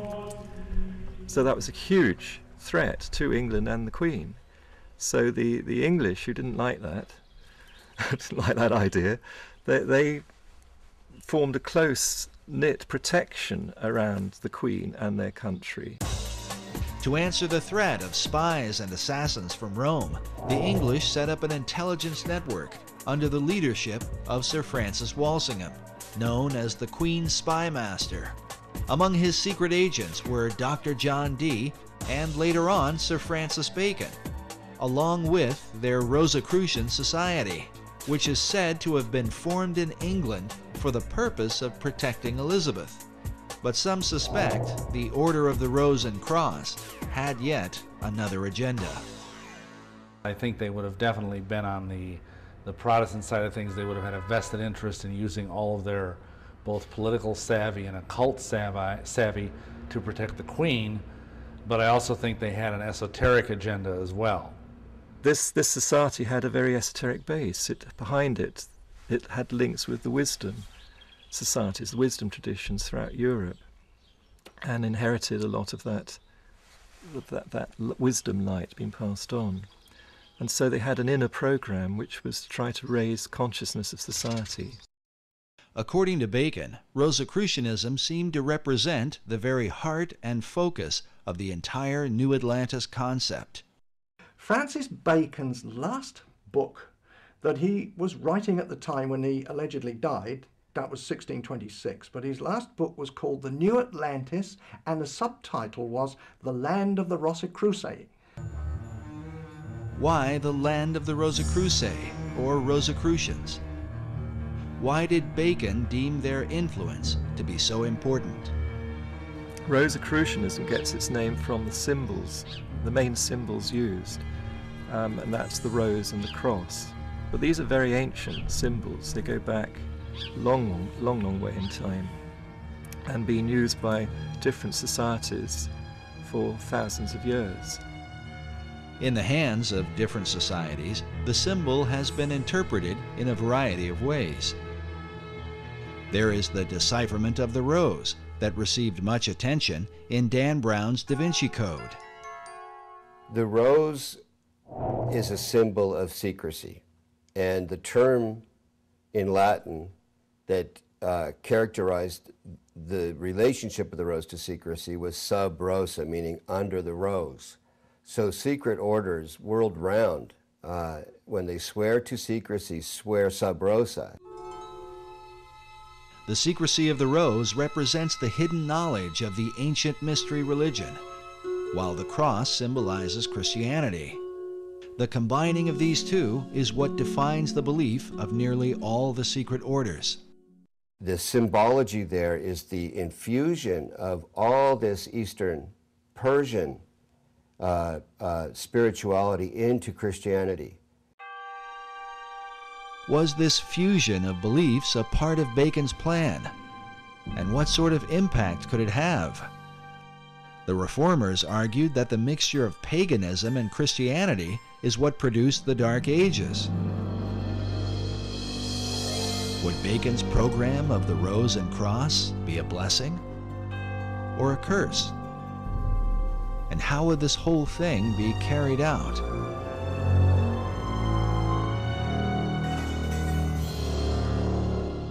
When one follows the Rosicrucian trail, John Dee was a very, very key influence in the historical Rosicrucians, and some say even the founder of it, the first president of it. But at some point, the presidency was given over to Francis Bacon, and he was in charge of the Rosicrucians, not just in England, but it spread right through Europe, and was following Bacon's particular program.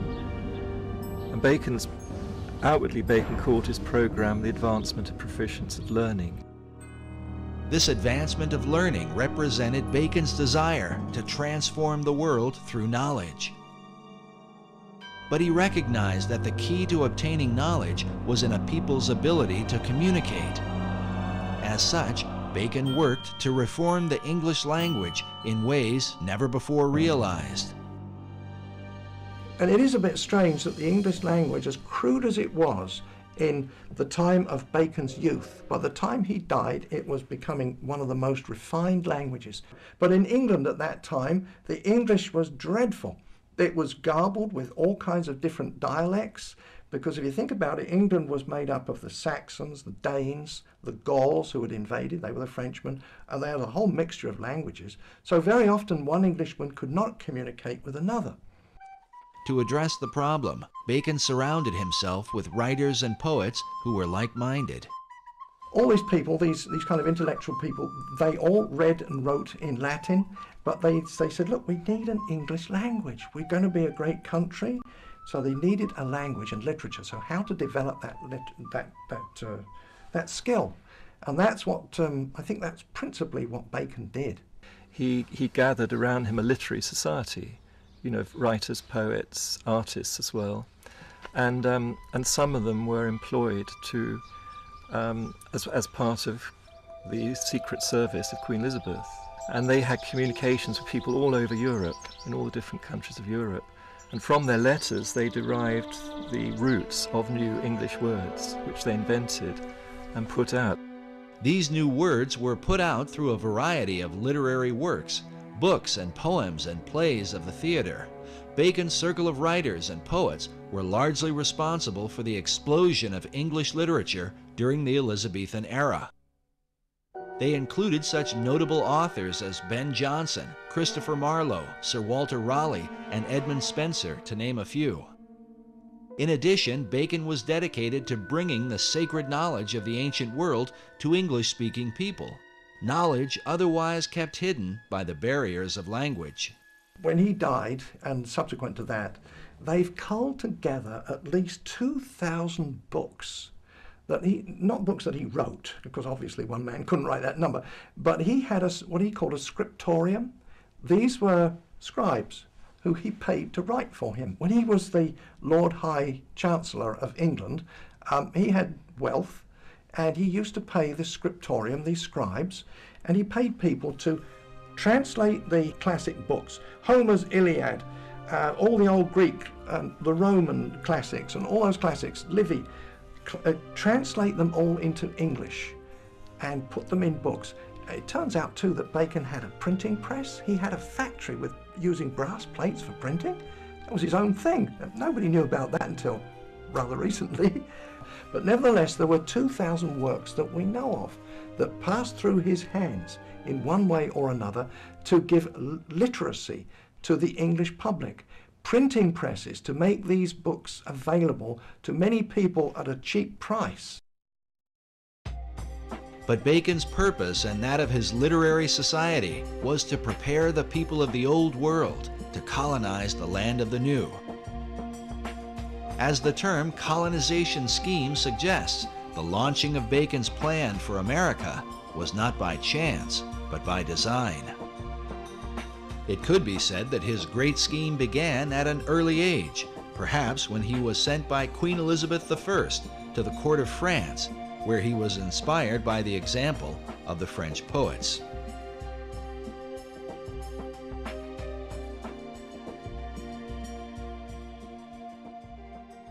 Another major influence, he obviously was inspired in France by the French Pleiades, the group of French poets who were deliberately trying to make the French language into a really good language, particularly for poetry and writings and so on of that sort. And Bacon spent several years at the French court, came back very inspired and wanted to do the same thing for the English language.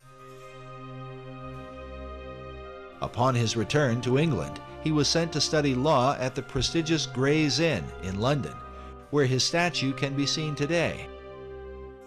It was here that Bacon formed the beginnings of his own literary society, a secret group known as the Knights of the Helmet.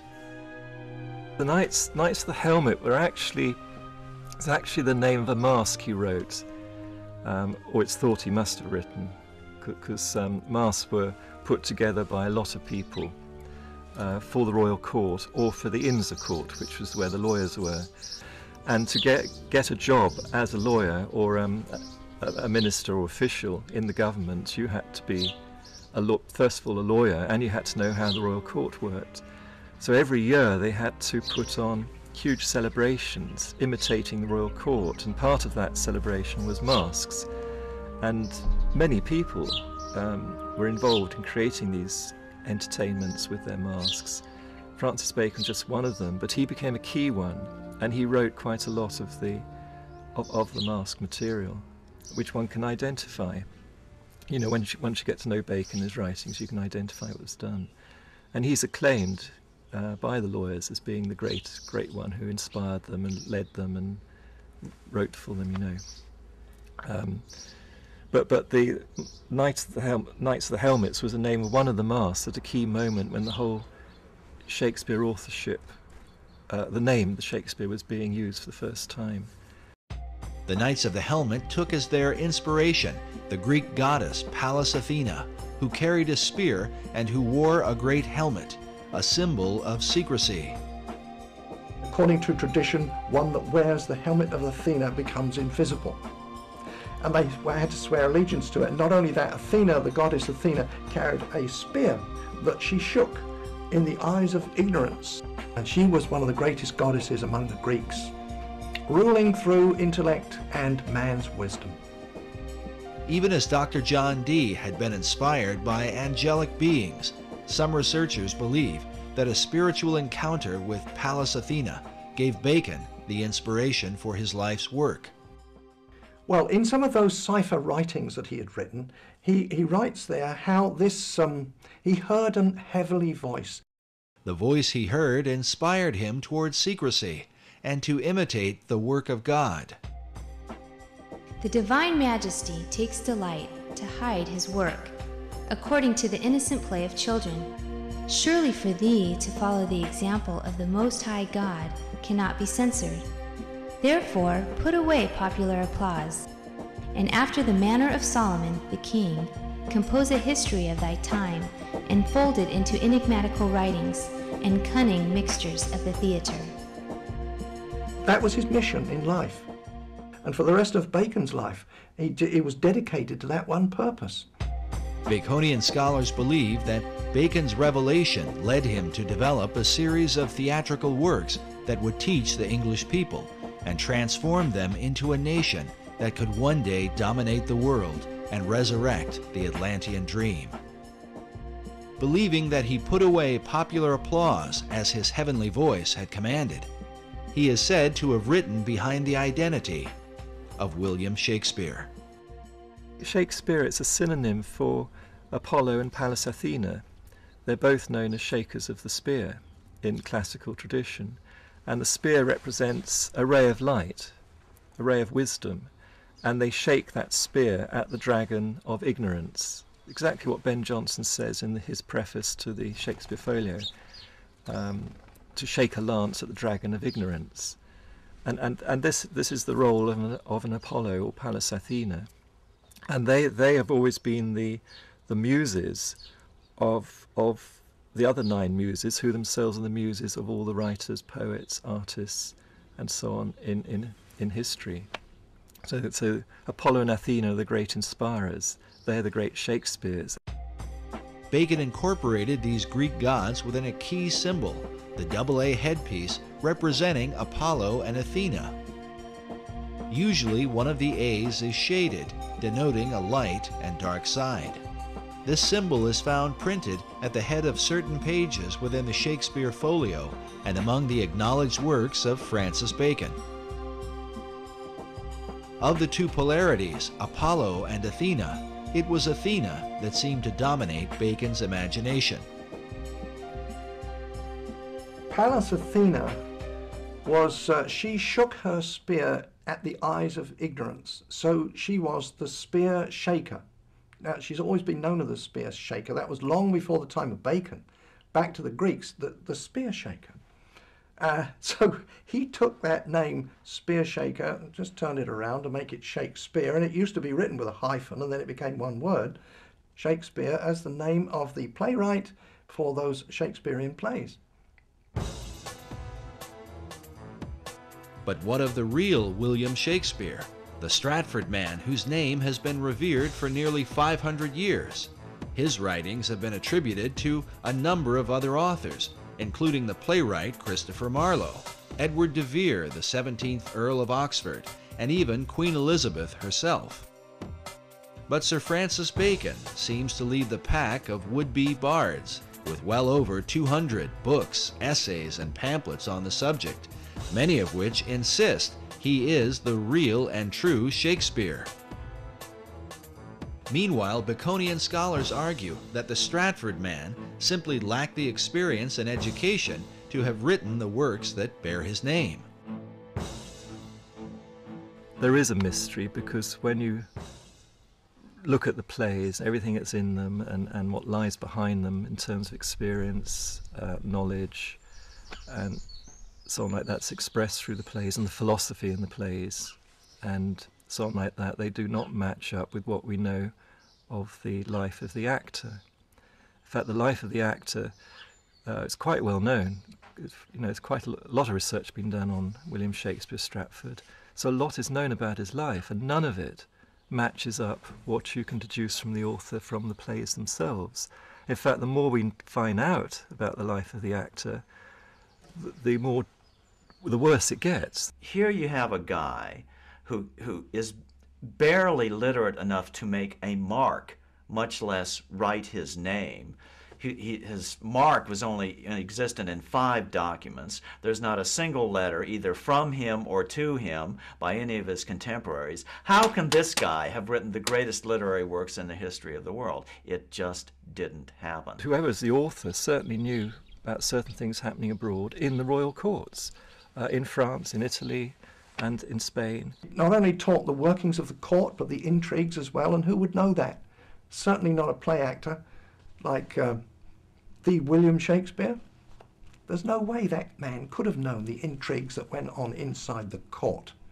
But Francis Bacon did. He was well familiar with it. He was brought up in the court. You can't just say, oh, genius did it all. It's impossible for genius alone to do that. You've got to have all that background experience, knowledge, and so on, to get something like the Shakespeare plays. There's even a quote from one of the justices, one of the English justices, that it's clear that from the Shakespeare writings that the author had to be an attorney because there is not a single legal error contained in any of them. He writes, the author writes naturally as if he's a lawyer.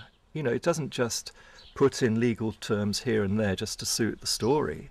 It just legal terms and whole legal jargon just rolls off him absolutely naturally, as if he's used to living in that environment all the time. Well, that doesn't fit the actor from Stratford. There's just no way the historic William Shakespeare could have written these plays. There's only one person who could possibly be the author of those plays, which is Francis Bacon. Yet wouldn't the colossal size of all the plays, poems, and sonnets be too much for Bacon himself to complete, especially while becoming a lawyer, launching modern science, and writing the many other works attributed to him? This could be where the Knights of the Helmet took part, as evidence suggests that the plays may have been the collective effort of Bacon's literary society. We know from historical records that Bacon actually had a literary group around him. Some of them were actually paid, employed by him, and others just did it voluntarily. A big group. Why? You know, why did he do that? You know, you don't employ a lot of people, all writers, poets, artists, and as well as cipher experts and so on. You don't employ them for nothing. So what did they do? And then you get the answer, the Shakespeare plays, because scholars have found out there's been other contributions in the plays from other poets and so on, have all put a little bit in here and there, and then you find that they were either associated with or employed by Bacon in that group. They're all part of this one group. So then the picture emerges of a typical Renaissance studio, but instead of being an artist a painter with his studio of pupils. You've got a writer with his studio of pupils working with him. They each contribute a little bit to the picture or the story, but the main artist or author is Francis Bacon himself.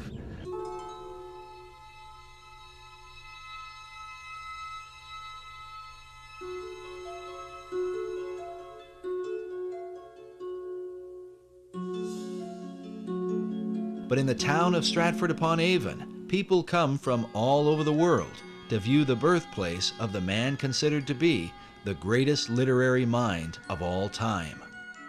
In Stratford, they hold a strong view against the suggestion that Shakespeare was anyone but himself.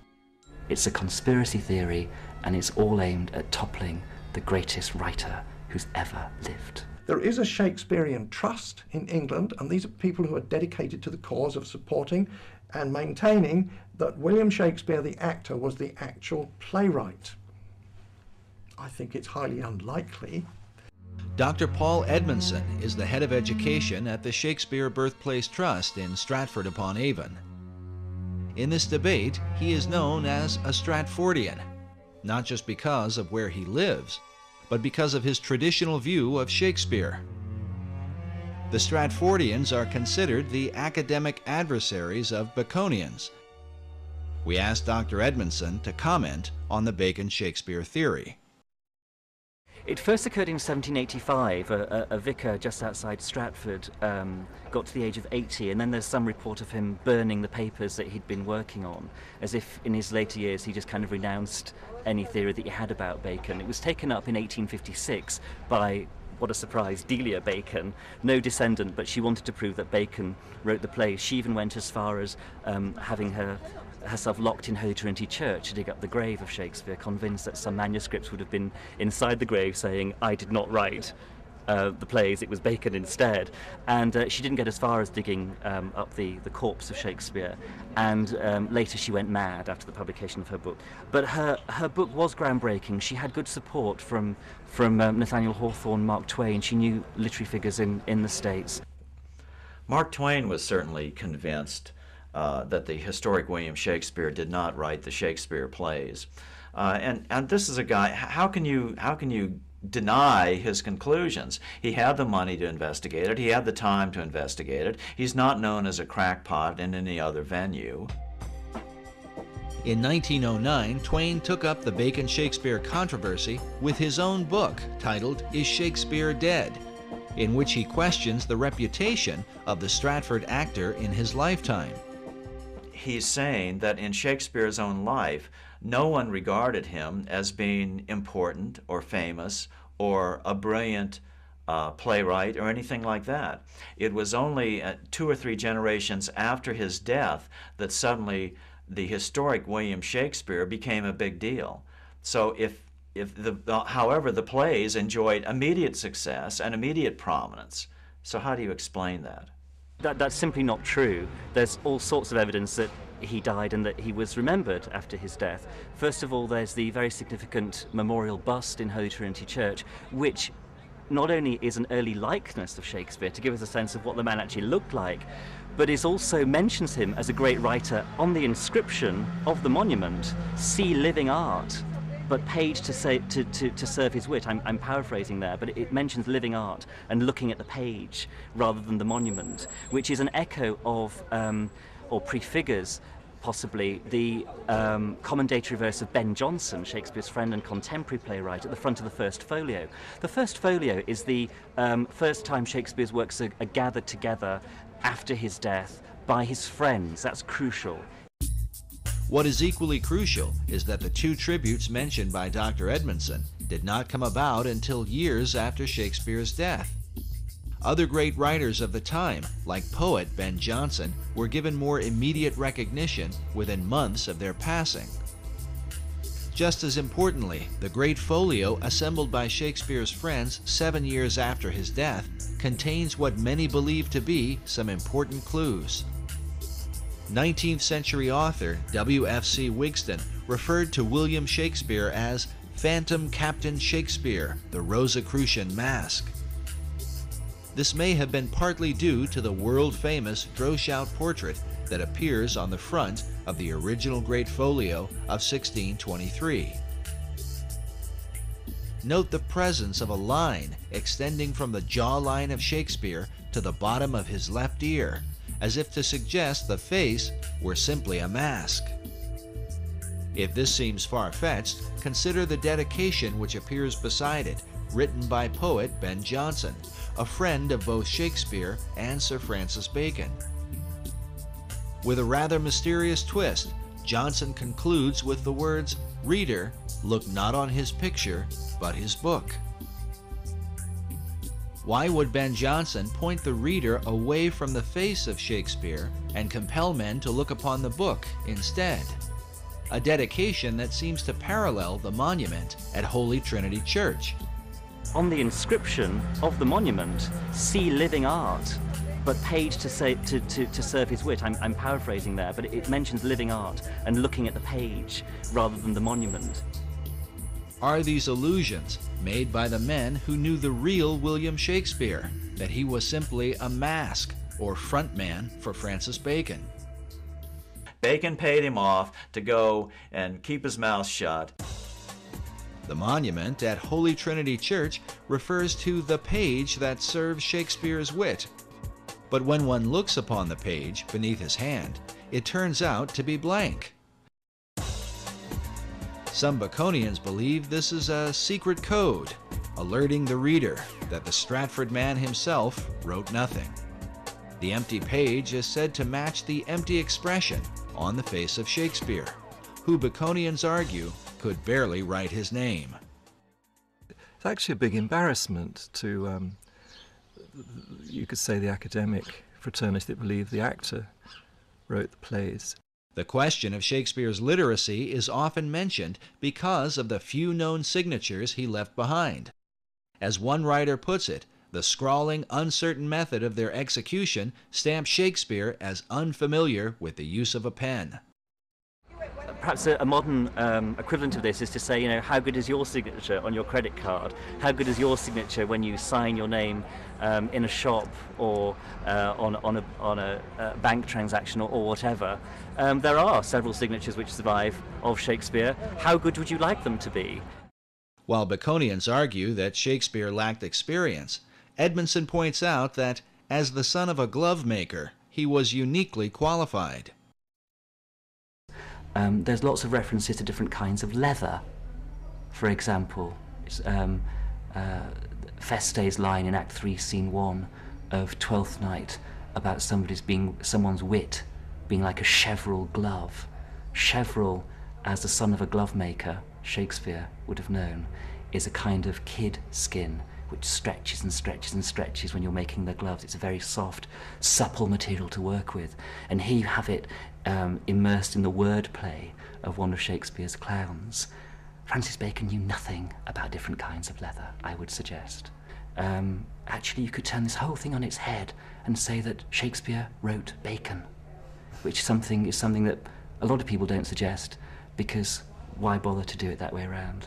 One of the problems is the Shakespearean trust is that while these objections come up to William Shakespeare being the author of the plays, they refuse to investigate the contrary evidence which has been put forward to them. They refuse to look into it. They refuse to look into the cipher codes that Bacon incorporated in the first folios, for instance. Bacon uses this cipher in the Shakespeare work and his own, and in the work under his own name.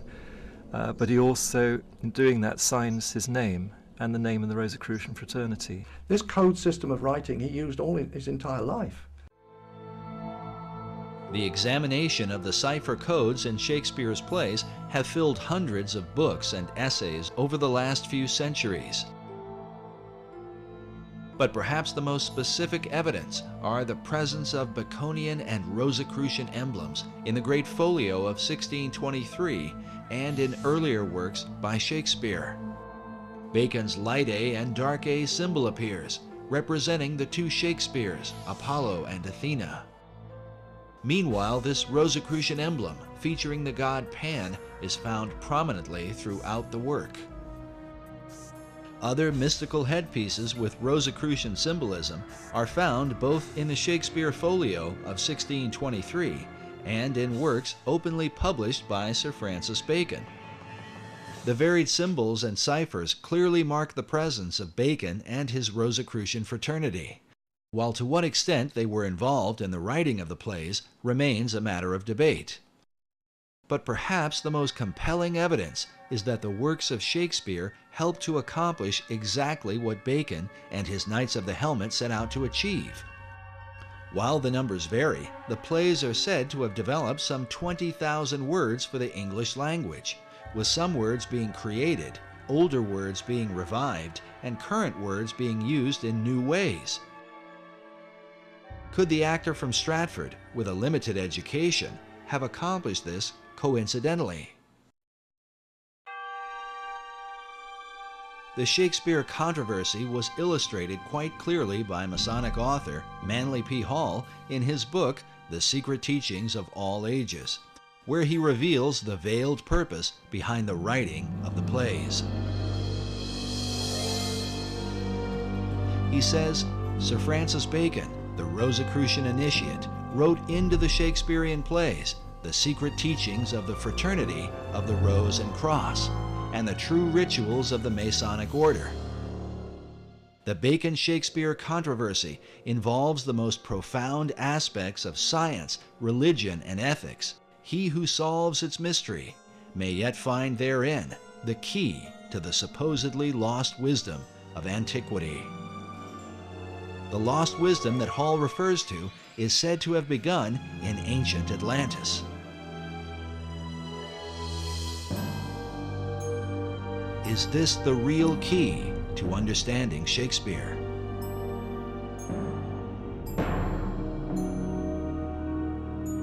Incredibly, it may be said that the plays themselves represent the whole confusion of America's foundation. For while Shakespeare contains a clear representation of Christianity, with some 1,200 biblical references, along with them are plays with openly pagan and magical themes.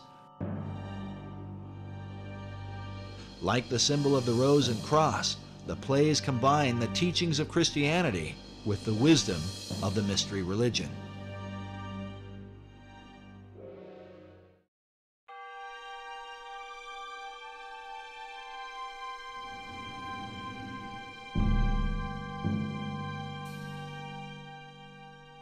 The purpose in blending religions in this way might have been to avoid the wars and conflicts that have afflicted men over the centuries. Bacon, who saw religious persecution in his own day, may have inherited this view from an earlier Masonic influence, the Knights Templar. The whole episode of the fall of the Knights Templar is a matter of conflicting historical controversy. We do know that when they left the Holy Land, the order had increased in numbers and power, and by the beginning of the 1200s, they had returned to Europe, and the Knights Templar then became the dominant financial force in Europe. The Templars were the people that loaned the money. Well, of course, the popes and people to whom the money was, they owned the money, they could get rid of it.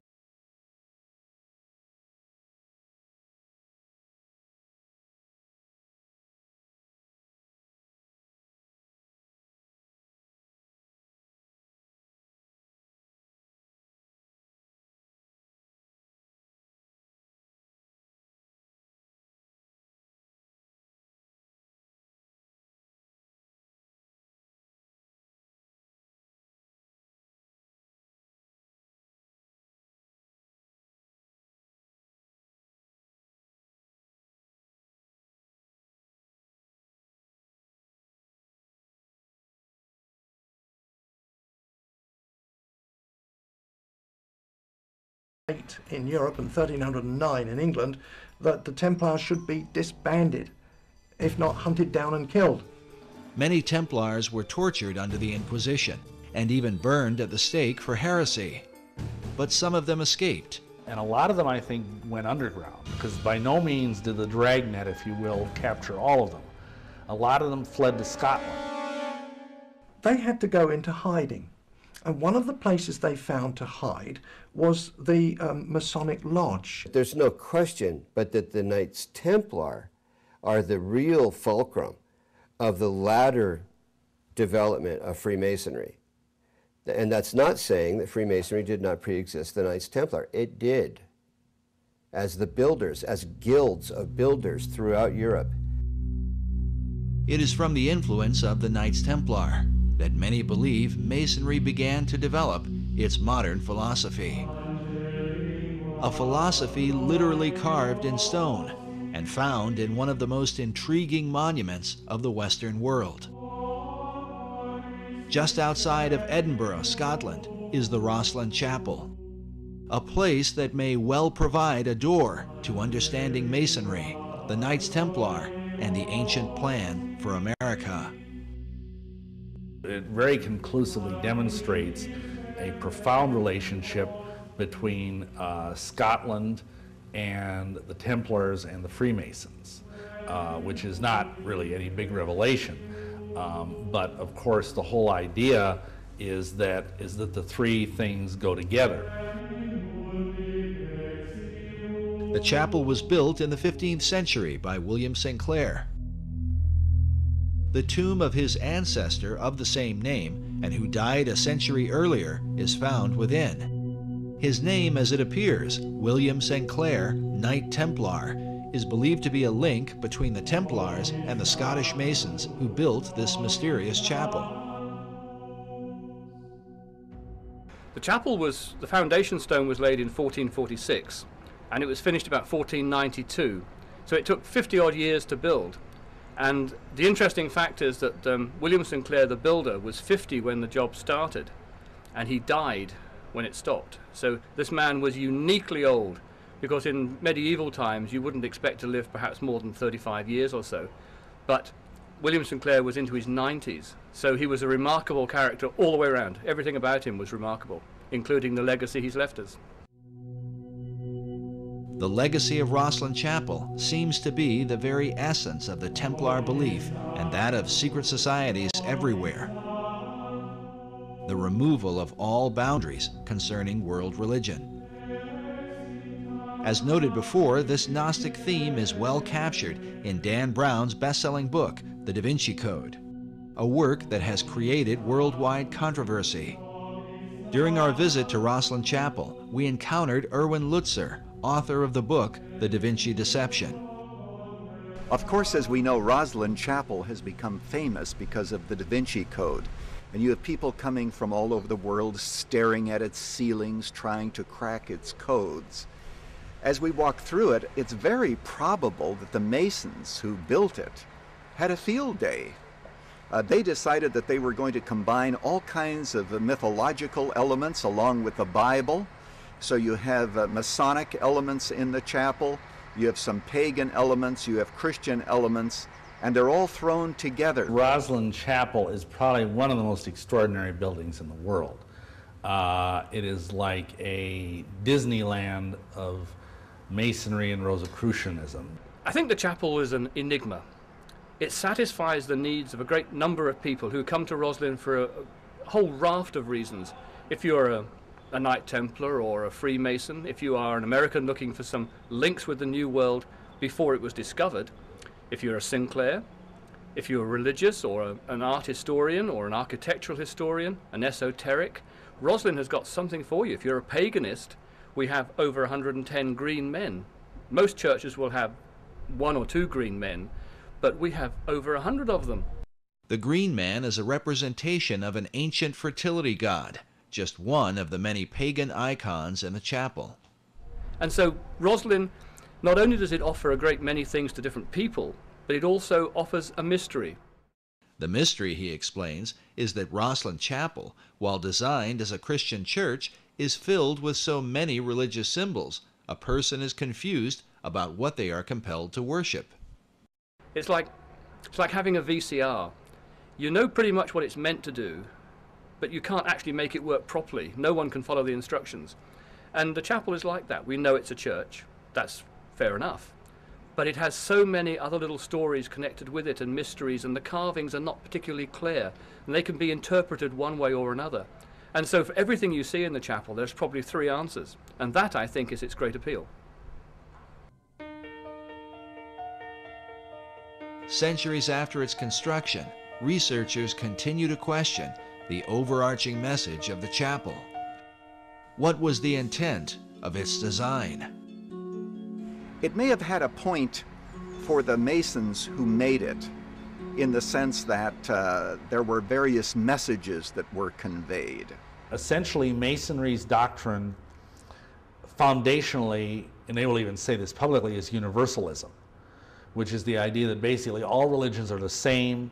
It doesn't matter what religion you are, as long as you're sincere and devout in your beliefs, and that all men, they say, may gather at the hospitable altars of Masonry no matter what their religious belief. So, in that sense, they're very much part of pushing toward a one-world religion, and to view biblical Christianity as basically the enemy, because biblical Christianity makes unique claims about itself that none of these other groups, the Rosicrucians, the Masons, any of these groups, will acknowledge. Some of us are convinced it's important that Christianity be held distinct from some of the elements that are found here in Rosslyn Chapel. After all, the message of Jesus Christ is very, very unique. But throughout history, you've always found those who want to blend together various ideas, various organizations, and various religions. And here at the Rosslyn Chapel, people can come and they can practically see anything that they want. But within the monument is evidence, not only of what the Templars and Masons came to believe, but perhaps a reflection of things to come. The promise of a land where one day their ancient hope might be fulfilled. For inside Rosslyn Chapel, along with the haunting imagery, is evidence of the New World prior to the discovery of Columbus. Well, there is this window which is decorated. The window frame is decorated with Indian corn or maize, and the chapel was built in the 15th century. So it is strange that Indian corn, which wasn't ever grown here, is used as a motif. The chapel was finished around 1492, the same year Columbus is thought to have come to America. This would mean the carvings would have been completed beforehand. But how did the Masons who built this chapel have knowledge of Indian corn, a crop not grown in Europe and indigenous to the New World? Who knows? There are lots of mysteries about this chapel. Another mystery is the presence of aloe cactus plants, also indigenous to America, and like the Indian corn, carved along the arches of the chapel. But even with these, academics have been skeptical. Yet a third carving, a trefoil plant, or type of clover, is said by Rosslyn Chapel director Stuart Beattie to have convinced one skeptic in particular. The trefoil plant is quite interesting. Rosslyn Chapel does have carvings of plants that we believe came from the New World before Columbus discovered America. We've had these plants investigated, and a botanist from the university had a good look at them, and he wasn't particularly convinced, as academics need to be. He wasn't 100% sure that these plants were in fact aloe cactus and sweet corn. And I think his logic was that the people who went to the New World and recorded these images on parchment brought those images back. They would have been translated to wood and then subsequently translated to stone. And it's that process which removes them from the original 2 or 3 times, which means that there are discrepancies that can build in. And so, being an academic, he was uncomfortable with these images. And when looking around the chapel, his eyes lit up, and he came and got me, and he said, whilst I was fairly unsure about the sweet corn and aloe cactus as being honestly genuine, I have found a trefoil plant on what would have been the outside of the chapel at the time, but is now the baptistry, that would only have been found in the New World.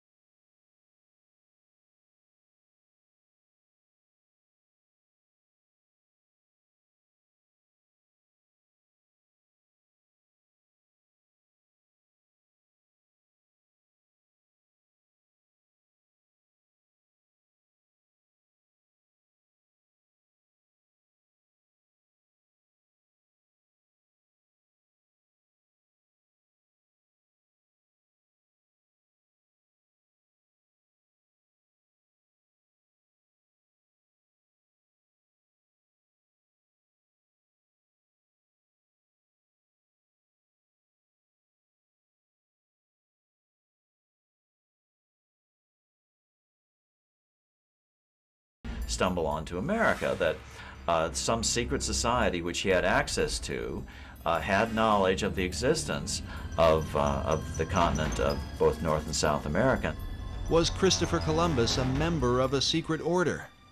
Some researchers point to this painting that depicts Columbus with his left hand in a Kabbalistic gesture, denoting the left-hand path of the initiate, meaning the path of darkness or secrecy.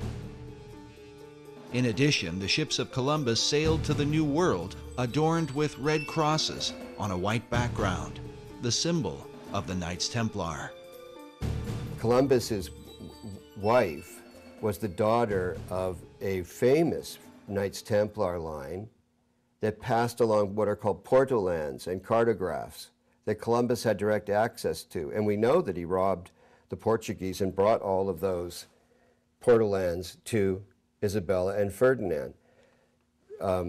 What I'm suggesting is that people knew about this new Atlantis. They knew at the time of Columbus and before the time of Columbus. But did the secret societies involved view the New World as Atlantis of old? And if so, from where did they develop this idea? Was it only from Plato's account? Or from a belief more deeply rooted in America's secret history? In his groundbreaking book, America BC, Harvard professor Barry Fell reveals the presence of ancient Europeans in New England and the American Midwest as far back as 800 BC. The author uncovers evidence of ancient Celts and Druids with travelers from Spain, Libya, Carthage, Rome, and Egypt, all of whom came to the New World centuries prior to its so-called discovery by Columbus. His research exposes that the all-seeing eye was present in places like Vermont and New Hampshire long before the new order of the ages was declared. Does this stand as proof that America was indeed known by the ancients and that its destiny has been the plan of secret societies from long ago? Sir Francis Bacon believed it was his mission to reform the world in preparation for building paradise on earth, to lead mankind into a new age. And Bacon himself called himself the herald of the new age, which is the title of Elijah. And in tradition, Elijah is said to come again and again to prepare people for the coming of the Messiah or coming of the Christ, which has many different interpretations.